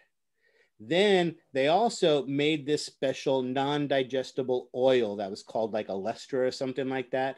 And they used it to make potato chips. Because what would happen is it made the potato chips healthier, because you would eat 3 of those potato chips, and normally those potato chips were filled with the fat of frying them. But because they used this special cholesterol oil that was not digestible, the potato chip parts got broken down and absorbed, but the fats weren't. And so those fats weren't fully broken down, and so they weren't absorbed into your body. Or you took that pill, that Allay, and I don't think they manufacture and distribute it anymore. So I don't know. There used to be a website. If you'd ever gone to the website, oh God, it's been such a long time. They didn't call them side effects. They had some other term for what the side effects were, some cutesy term for instead of side effects. But one of the things, the recommendations, for instance, was that to be aware that you could have a very explosive gas that could have an oily discharge to it. It wasn't uncommon for when you to go to the bathroom for there to be a big, large pool of oil on there. That was normal. Anal leakage. They encourage you not to wear light colored pants for the first couple weeks that you were taking the pill, because of this type of things that would occur. It was hilarious. No, it wasn't hydroxycut, but it was this whole other fitness fad. And like I said, and they put these special oils in the potato chips, thinking, oh, that'd be awesome, because, you know, people would just eat a handful of them and they wouldn't be able to, they wouldn't absorb the oil. The problem was people thought, oh, these potato chips are great. You know, I'm not getting any oil. I'll eat a whole bag of them. And so again, they would have these big, huge oily discharges. And like I said, it only lasted for a couple of weeks because just the side effects to it were so hideous and horrible. But so yeah, in those cases, that stays, if it's not absorbed, it's going to stay in your digestive system. So it's not going to come out that way. I know there is the belief that a lipid heavy diet may increase the amount of pimples that are produced as a result of that, but that's typically not the case. The amount of lipids that you ingest aren't necessarily going to be absorbed and expressed in your face. As we talked about, primarily acne is caused by inflammation and infection of the sebaceous glands, and while it is an oily substance, that sebum is not fat. And so it isn't necessarily correlated with that. Hormones, stress, other factors like that, which can also cause people to eat fatty foods, right, for comfort and things along those lines, may sometimes be associated with it, but one typically doesn't lead to the other. All right. What's cool about these bile salts is they are incredibly efficient. They help to emulsify the fat, make it easier for it to be broken down. And then they're going to actually play a role in the absorption of our lipids absorption from our digestive system into our hepatic portal veins, which is then going to go straight back to the liver. So those bile salts, once reabsorbed, go straight back to the liver where it can then release them again. Again, depending on the size of the meal, the composition of the meal, right? If it's a very large, very lipid dense meal that you have, the same bile salt can actually be recycled as many as 5 times during the breakdown of that meal. Your book's got this great illustration that does a nice job of showing how this occurs. So let's take a look at this and see what's happening. All right. So notice the first thing that happens is that we have the chyme coming in and being presented to the small intestine, right? In this case, it has lipids in it. And because it has lipids in it, remember that is going to cause cholecystokinin to be released. That's what's represented here in yellow. This yellow then goes into the blood. And as it goes into the blood, right, it's going to go into the hepatic portal vein. And that hepatic portal vein is going to, or maybe it's red. I don't know which one it is. Which one is it supposed to be? It doesn't matter. Oh, it is red. Okay, perfect. Red. So the red comes into the hepatic portal vein and comes back to the liver. As it comes back to the liver, it tells the liver to make bile and release bile. Remember, it also tells the gallbladder to contract, releasing bile. And remember, it's going to open up that hepatopancreatic sphincter, allowing the bile into the alimentary canal. So bile is released into the alimentary canal. It helps in the emulsification of the fat and binds with the fats as they are broken down. As those fats get broken down, they are absorbed primarily in the ileum of the small intestine into the hepatic portal veins. And again, it travels back, the bile salts travel back via the blood supply back to the liver where they can be recycled again and again and again. So they can keep being continuously used. Now remember also cholecystokinin stimulates the pancreas to release its enzymes, because remember that bile doesn't do any good by itself. We need those pancreatic lipases to break down those fats to turn them into the fatty acids that can be reabsorbed. So your book does a nice job of describing this regulation of the liver and the pancreas by cholecystokinin in relation to those fats. All right, questions on that? Actually, I'm curious. So the process is the food gets into the stomach, which that is going to be turned into chyme into the small intestine. But in order for it to be bile, what kind of ducts does it go into the liver? I'm not sure exactly how it gets into the liver and back into the intestine. Okay, so what happens is that, okay, so here, let's do it this way.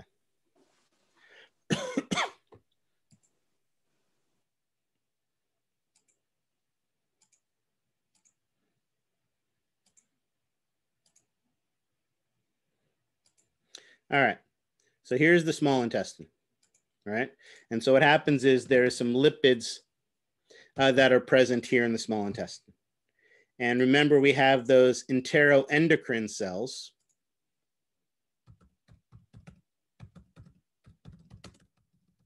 in the lining of our small intestine that sense those lipids and produce cholecystokinin. And that cholecystokinin enters into the blood supply.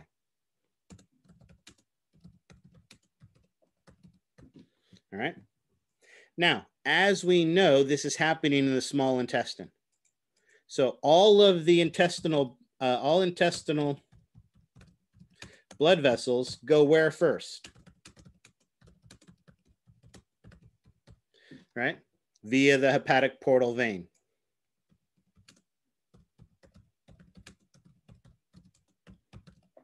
Once it gets to the liver,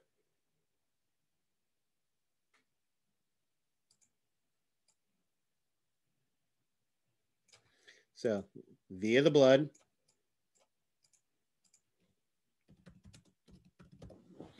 it goes to the liver and it tells the liver, so cholecystokinin tells the liver and the pancreas, and gallbladder to release, well, it tells liver to make, and the liver and gallbladder to release bile. So what's going to happen is our gallbladder and our liver are going to release bile. They do that, as we saw, out the right and left hepatic ducts into the common hepatic duct, into the bile duct, which comes out the papillae into the small intestine. So it is releasing the bile into the small intestine, where now that bile that is being released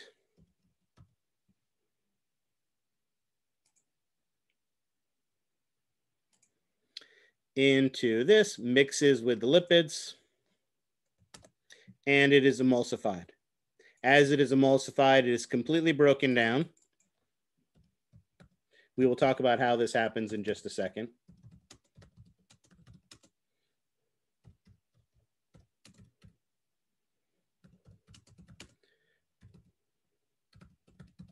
It's broken down into fatty acids and alcohols.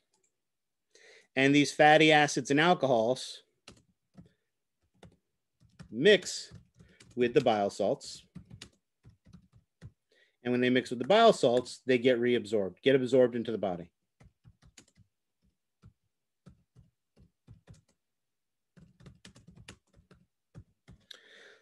So these alcohols, these bile salts, these fatty acids cross the membrane into the body.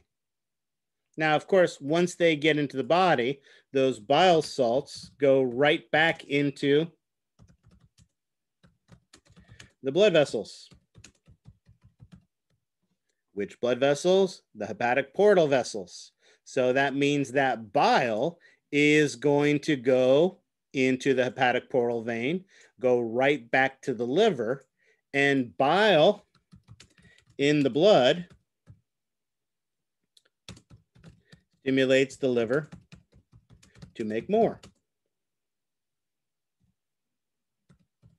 So it makes more bile, releasing even more bile into the stomach, into the small intestine, to make even more fatty acids and alcohols, to absorb even more, which then comes back around. And so it's almost like a positive feedback process that as there is more lipid inside of our small intestine, we make and release more and more bile to break it down.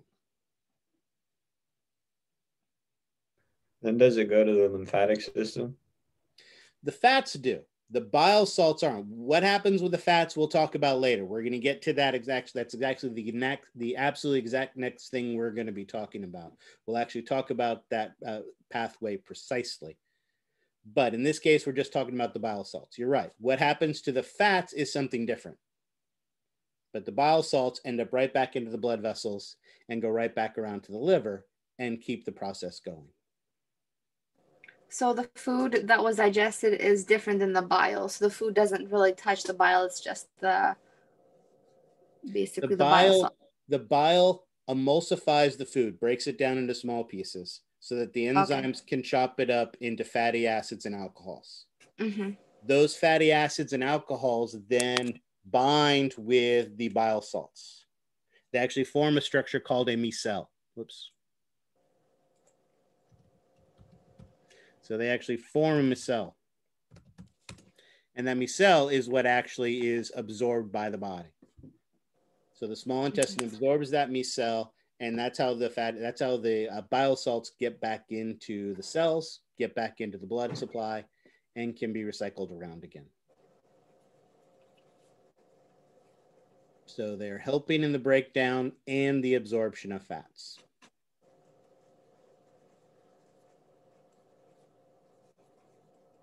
All right. And like I said, we will talk about that precise pathway in just a bit.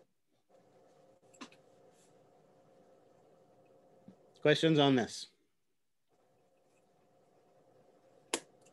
All right, excellent. Whoops, wrong button. So you guys have hit on the key. We have now talked about all the different mechanisms, mechanical and chemical, that we can use to break foods down into their basic building blocks. Once we break them down into their basic building blocks, those basic building blocks need to be absorbed into our body, pass a membrane, right? And to do that, most of it occurs in the small intestine. Now, again, breaking down large complex macromolecules into small ones is the job of enzymes.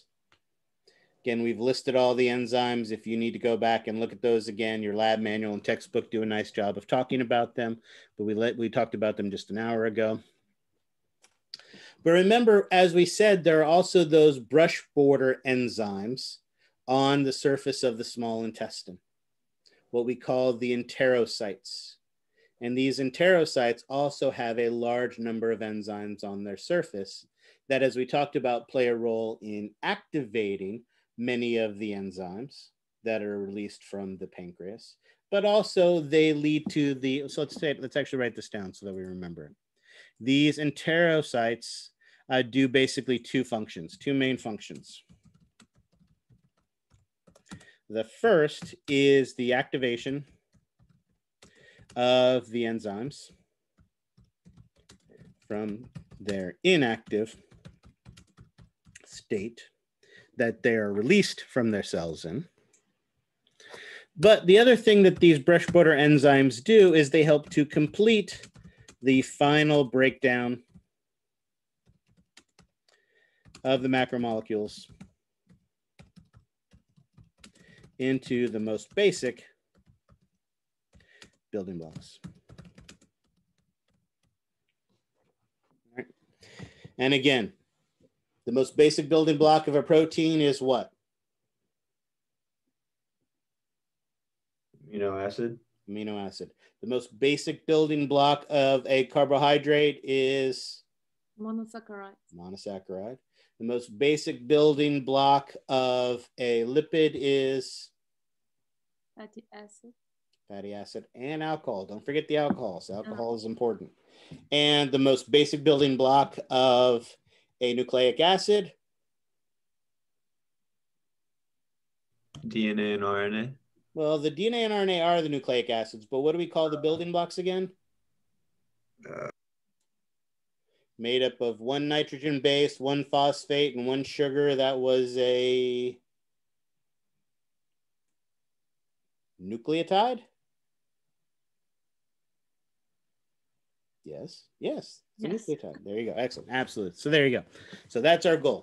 Breaking down those large macromolecules into their basic bits. That is the second function. And we just did that. I figured out what the large molecules are, and we did this.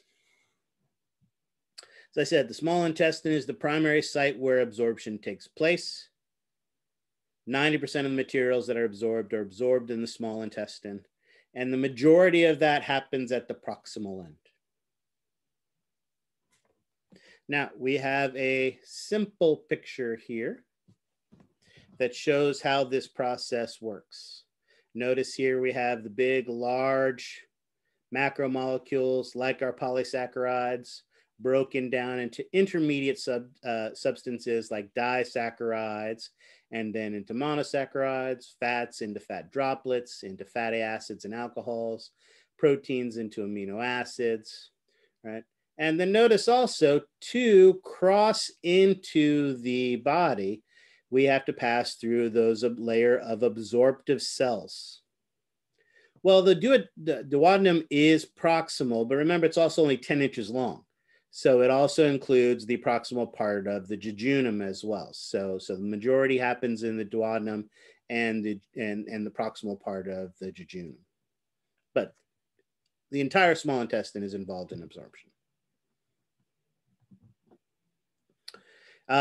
So notice we have to cross not one, but two phospholipid bilayers.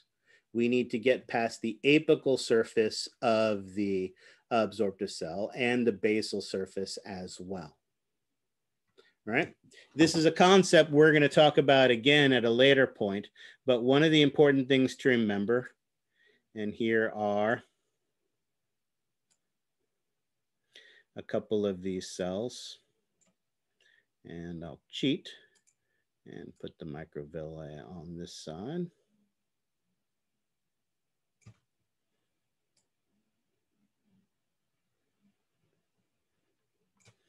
So again, this over here is our lumen.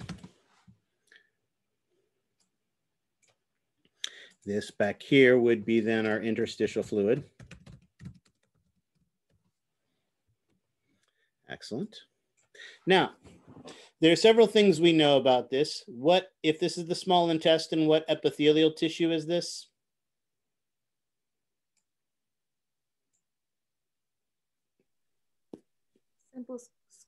Simple columnar, excellent.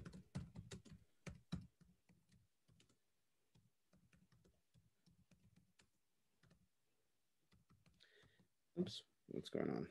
Oh, I always do that. Copy,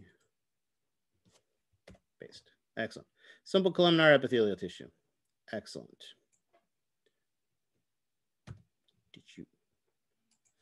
Excellent. And like all epithelial tissues, it has an apical surface and it has a basal surface. Put that there.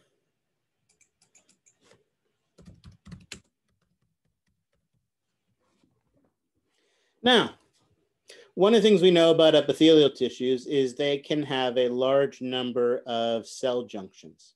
One of those cell junctions might be really useful in making sure that fluid and nutrients aren't sneaking between the cracks and finding their way back in that way.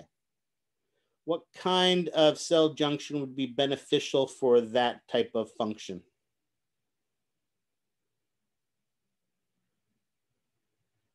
Tight junctions, absolutely. Have a large number of globular proteins that are transmembrane proteins that interlock with each other like the teeth of a zipper, giving us that tight waterproof junction.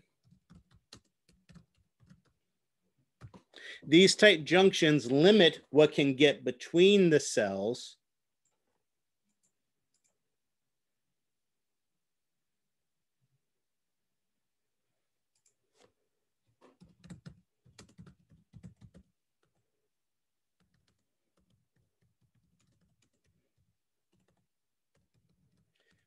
But remember, our plasma membrane is a fluid mosaic, meaning that things move around. And do we necessarily want a transporter that is located on the apical surface to be able to move to the basal surface? Do we just want these channels and transporters to just be able to randomly move themselves around all corners of the cells? No. So the other things that these tight junctions do is that they mechanically separate the apical and basal surfaces so that they're separate from each other. And that is important because we want different channels and transporters on both the apical and basal sides.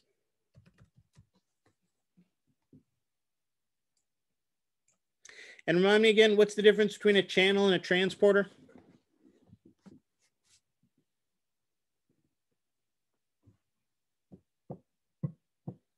Channels are passive, excellent. Transporters are active. And remind me again, what does that mean to be active? There you go. Requires ATP, absolutely. So we are going to have both active and passive transport mechanisms. Things like carriers. Remind me again what a carrier does. Is a carrier active or passive?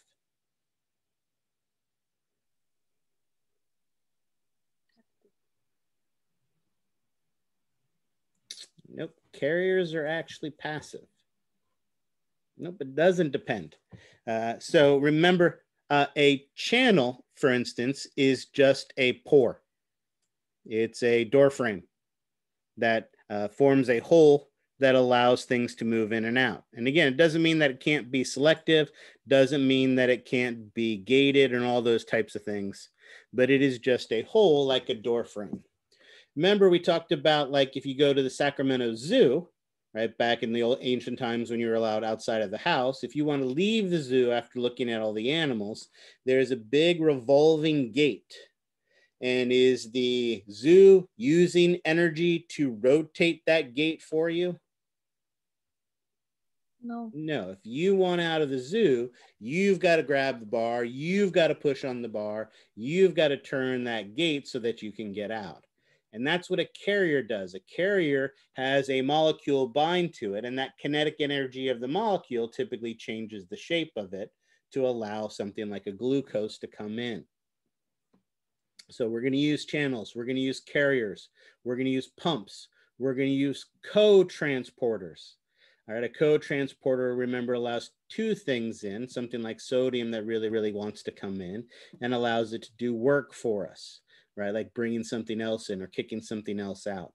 If these terms like pump and co-transporter and carrier and channel are things you have forgotten or things you never learned, well, the good news is between now and Thursday, you have plenty of time to go back and reread chapter 3 on cells, where it talks about membrane transport, because you need to know your membrane transport mechanisms when we talk about them. Because are there going to be different transport mechanisms on the apical and the basal surfaces?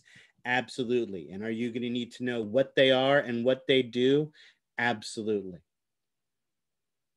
So what we are going to do on Thursday is we are going to identify all locations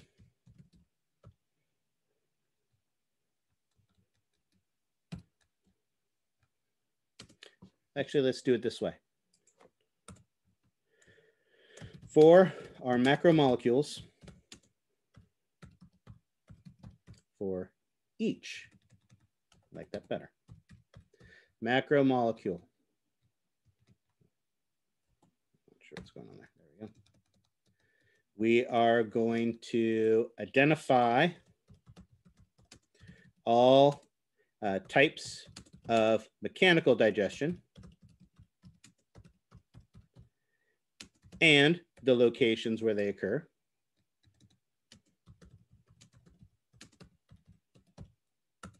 We are going to identify all types of chemical digestion and locations where they occur.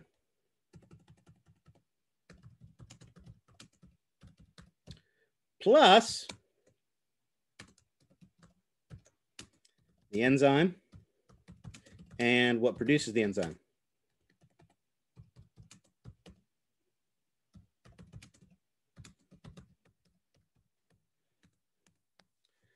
All right. Once we've done that down to its basic component, we need to know what its basic component is.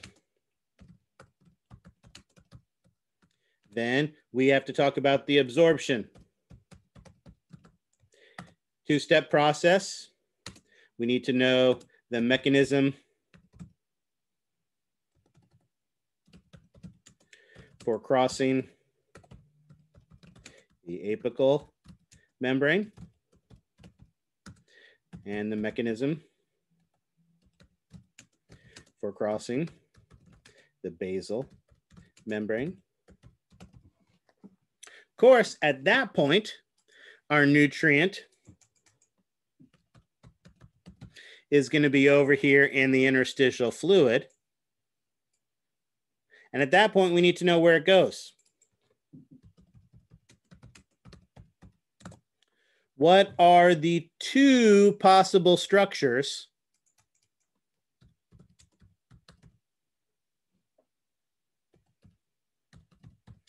that could pick up that nutrient here from the interstitial fluid? Excellent. Either a blood capillary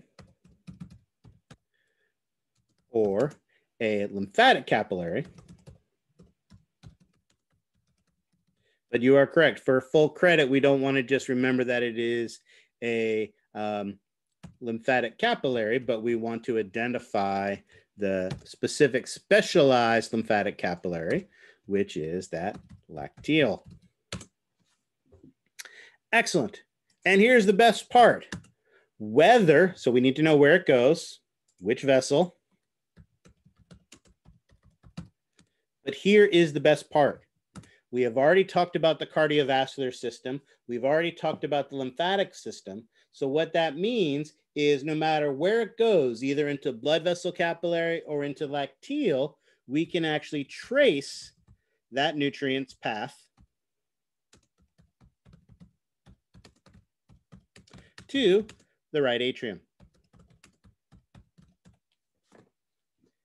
so that we know exactly how it gets to the right atrium, because once it gets to the right atrium, where can that nutrient go then?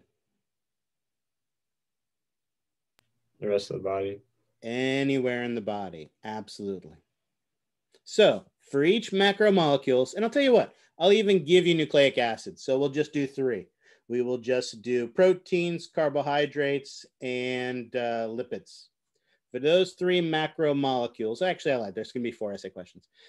Those macromolecules, we need to know all of these concepts, all of these processes. And with anything that elaborate, you can be pretty much guaranteed one of these is gonna be an essay question on the exam.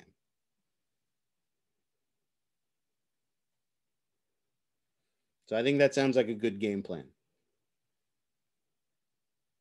That is what we're gonna do.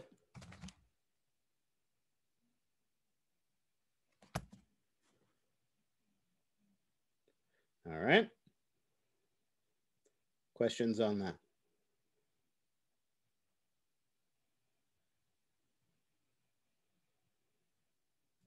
Everybody get how the game is played? Stunned silences. That means yes, Dr. Slutsky, I completely understand and I'm ready to rock. Excellent. So let's see how that works. I think we have enough time to do 1.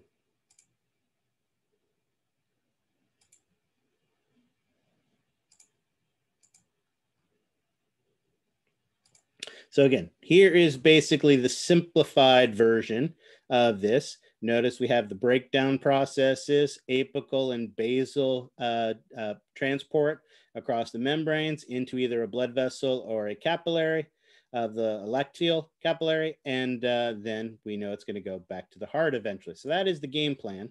So as I said, let's talk about an example. We did all of this. We acquire through 2 membranes. We talked about the types of membrane transports. You need to know all of them. I encourage you to look at them. But I will say primarily we use co-transporters and facilitated diffusion. That is the primary way.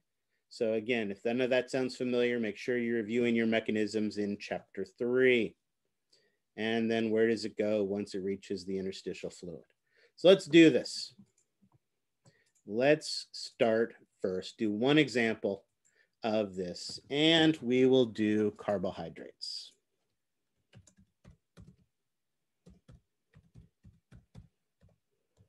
Excellent. So let's start easy. Carbohydrates we want to break down into what? Monosaccharides. Excellent. Want to break it down into monosaccharides, right? Perfect. And those monosaccharides are what we are going to want to absorb. Now, to break it down, we have to break it down both mechanically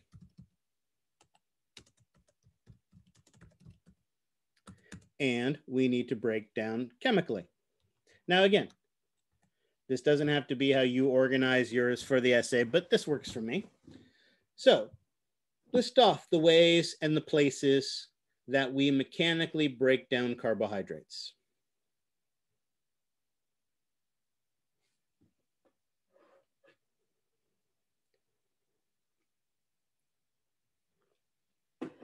Y'all act like you've never broken it down before. There you go. Someone's got one. Step 1, mastication. And where does that mastication take place? in the mouth. Spectacular.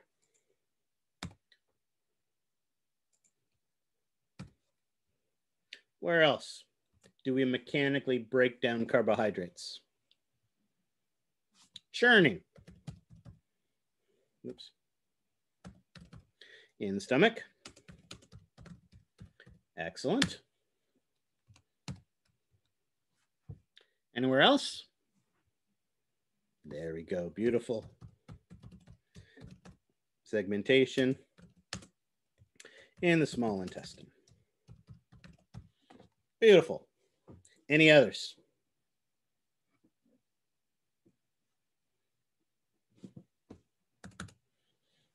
I can't think of any. It seems good. All right. But remember, mechanically breaking down is only part of it. We want to chemically break down our carbohydrates. Where did we say that began? Mouth. Excellent. With what enzyme? Salivary amylase. Perfect. Anywhere else?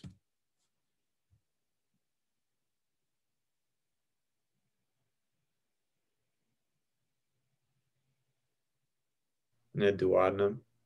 Excellent. Although remember, duodenum is really small. Duodenum is where the pancreas releases its enzymes, but it will be in the entire small intestine. So I certainly wouldn't mark you wrong if you just said duodenum on the exam, but it is okay to just say small intestine. Excellent. With what enzyme? Pancreatic amylase. Ah, which reminds me of two other things. That salivary amylase, where is it made?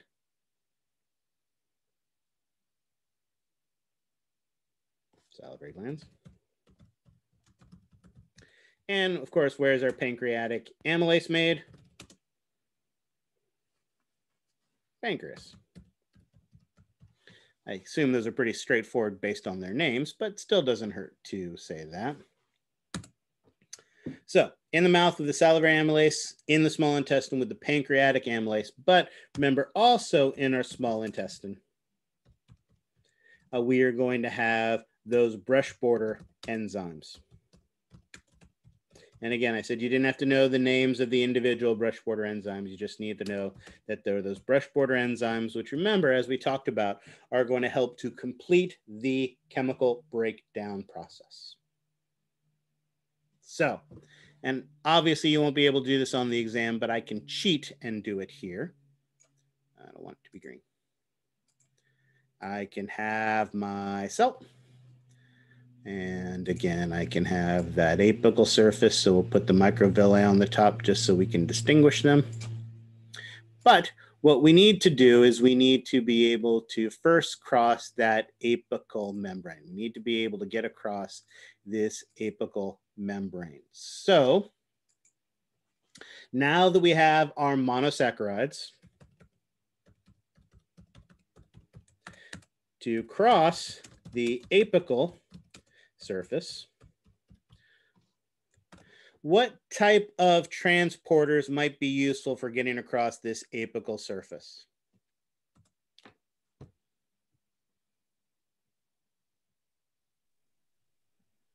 Well, do we think it's going to be most? So yeah, some types of transporter, absolutely. Do you think we're going to want to use active, or we're going to want to use passive, or we're going to want to use both?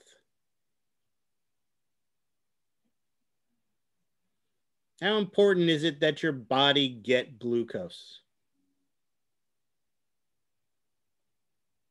Very important. Very important. So absolutely, we're going to want to use active transport to be able to do that. It is primarily going to be co-transporters. Can someone remind me again what a co-transporter is?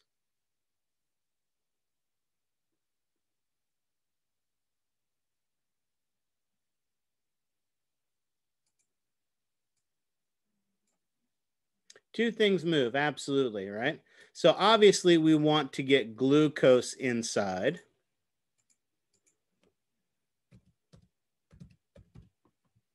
So we have this glucose that we want to get inside of the cell. So how does that co-transporter do it?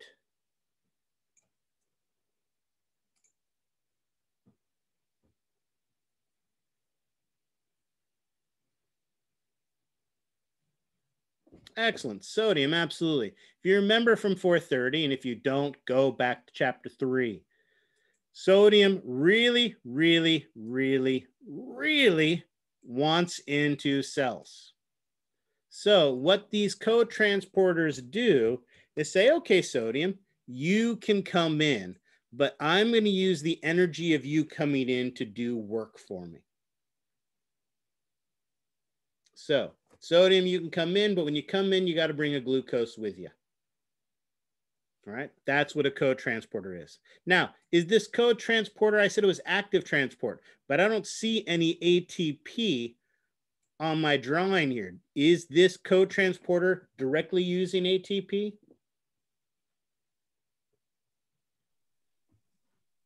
No, remember, this is a secondary active transporter.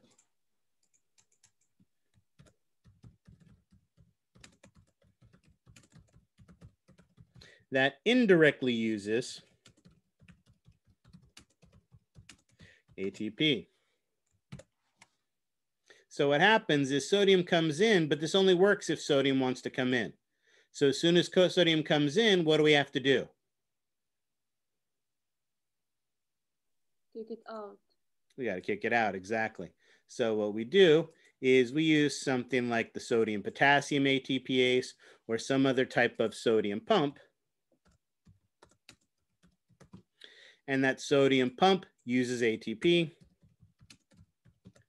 to kick sodium out of the cell. So as soon as sodium comes in, we kick it right back out. And that way it can keep you doing work of bringing that glucose or whatever else we need into the cell. So we use a lot of ATP. However, we don't have to rely solely on ATP. We can also have some of those carriers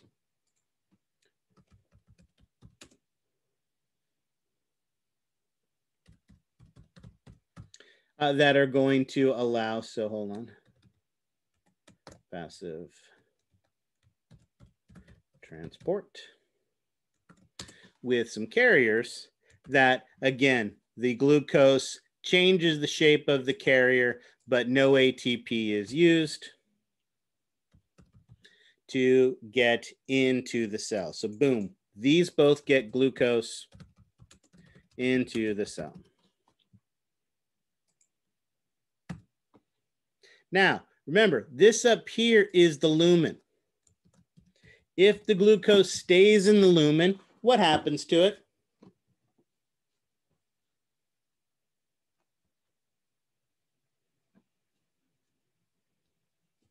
It's not a trick question.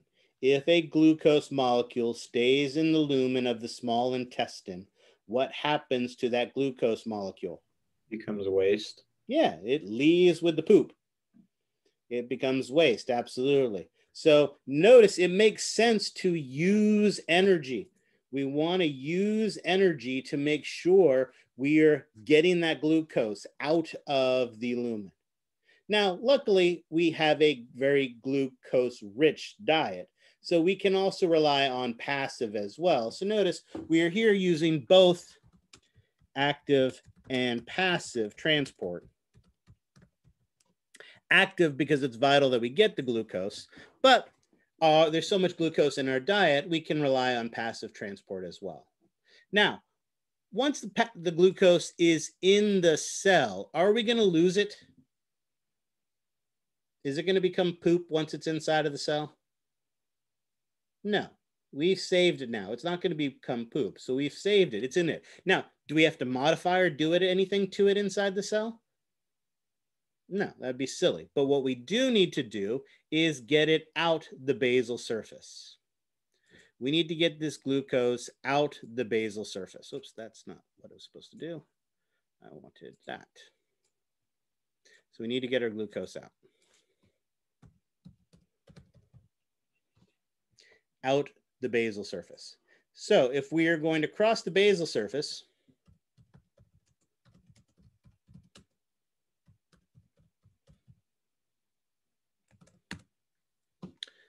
right? So both active and passive. And remember this, these carriers are what we call facilitated diffusion. Right, it's diffusion. We're not using ATP, but we are using a molecule that lets it pass through the plasma membrane. So it's a facilitated diffusion via that carrier. Let's put that there.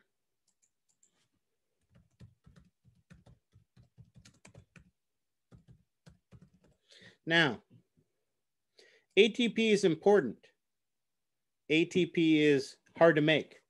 ATP is vital for the function of a cell. Now that we have this glucose in the cell, do we need to really bother wasting ATP to get the glucose out of the cell across the basal surface? It was important to use it up here because if we didn't use the ATP here, that glucose was lost. But now the glucose isn't going to be lost anymore. Exactly. So now that we have it in the cell, we don't have to worry about it anymore. There's no sense in using ATP anymore. So across the basal surface, we're just going to use that passive transport, that facilitated diffusion with carriers. So we're just going to use those carriers to get across the basal surface. And once it's across the basal surface, it is now in the interstitial fluid.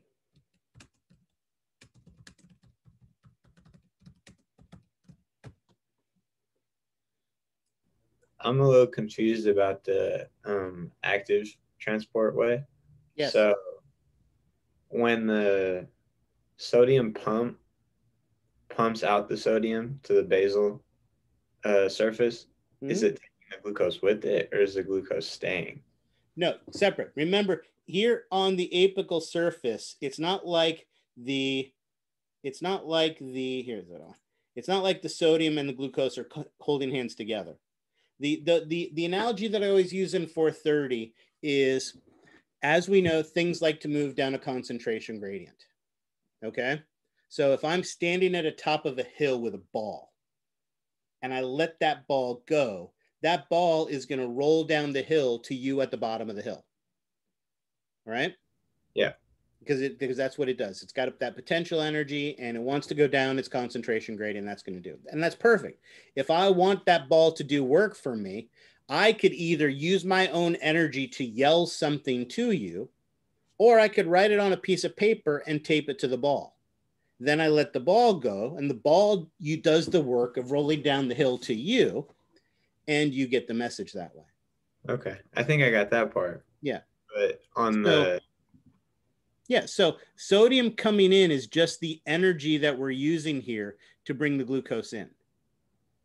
But this co-transporter only works if sodium wants to come in. Think of it this way. If I had 10 sodium outside of the cell and I had 6 sodium inside the cell, sodium would want to come in.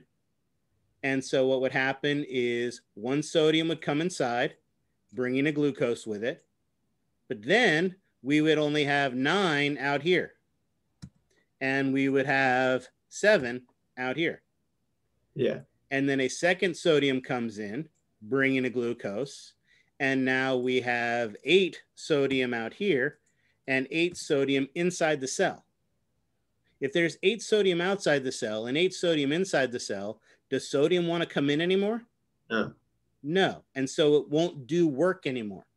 So the only way we can get this co-transporter to do work is as soon as one of those sodiums come in, we have to then kick it out of the cell. So by kicking this out, we always keep the number low on the inside, and we don't let it build up sodium on the inside. Okay. So yes, so this is where we're using our ATP to get sodium to go where it doesn't want to go, to kick it out. But this isn't a co-transporter. Sodium doesn't want to go out. So I have to use that ATP. I use the energy of that ATP to kick the sodium out. And one of the things that commonly does this is our sodium potassium ATPase, right? That kicks out 3 sodiums and brings in 2 potassiums or something like that. So again, there's all sorts of different types of pumps that could be involved, but the key is we need to get that sodium out. Once Okay. sodium and glucose are inside the cell, they're not connected to each other. They were never connected to each other. They just came in the same door. Okay. I think that, okay, I got it. Okay. All right. Any other questions? Great questions. Any others? Because again, this is what we're going to do for all of them. So if you don't understand on this one, it's just going to get worse when we get to the next ones. All right, perfect. Now that it's in the interstitial fluid, which of the two capillary types does it enter?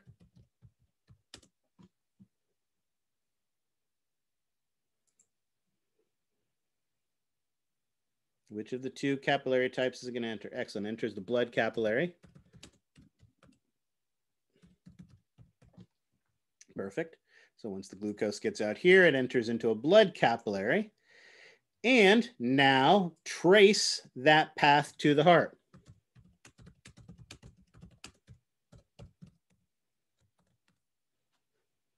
That blood capillary feeds into what blood vessel first?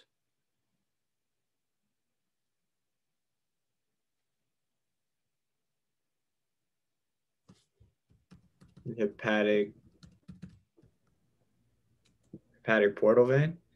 Before the hepatic portal vein. Not a bad guess, but we need to start with, okay, true, the arterioles. And those arterioles feed into, let's get something with a name. What's the first? Excellent. An intestinal vein. That intestinal vein, remember we're in the small intestine, is going to feed into the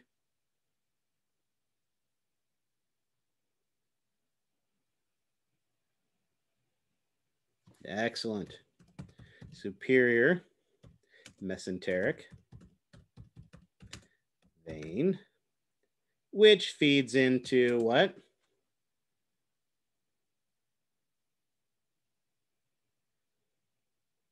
There we go. Now we get the hepatic portal vein.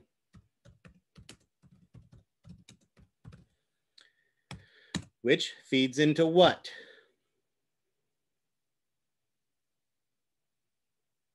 What does the hepatic portal vein feed into? Before the hepatic vein.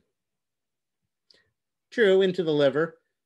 But what blood vessel? We're just following the blood vessels now. What blood vessel does a hepatic portal vein feed into? There we go. Sinusoid capillary. Which feeds into central vein. Which feeds into hepatic vein. Hey, no fair getting ahead of me. Which feeds into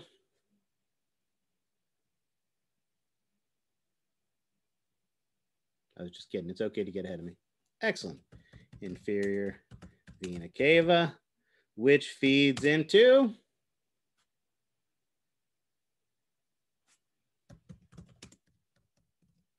see how easy that was?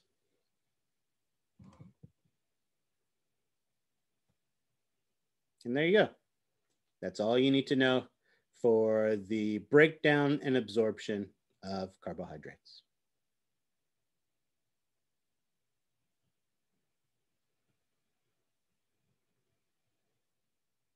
Questions on that? This is how you want us to describe this process. These are all the pieces of information that I want.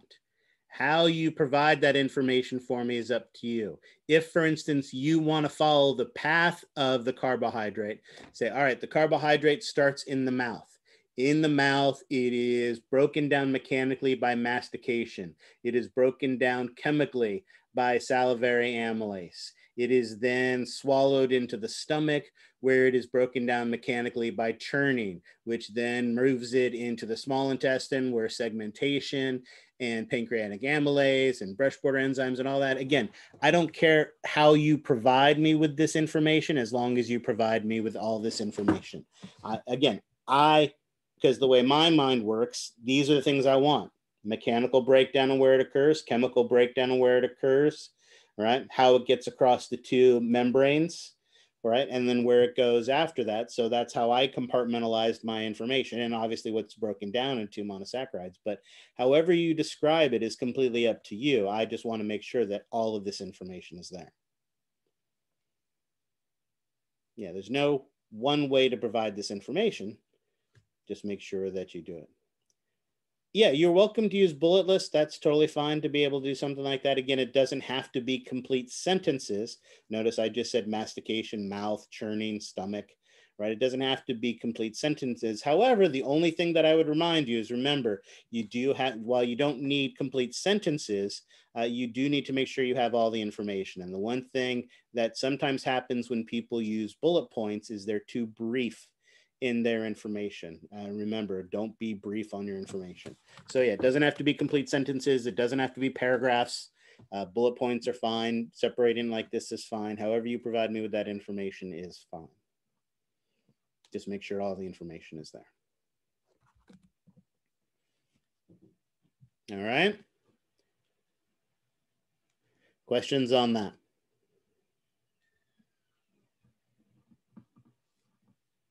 All right, well, hopefully this has given you something to think about. This is all the information that I wanted to cover for today. As I mentioned, we're going to finish a little early today. We'll finish a little early on Thursday as well. But this hopefully gives you some thought, some pause to go and look at this material and prepare yourself for Thursday's, not exam, but for Thursday's lecture. All righty. Questions on any of this?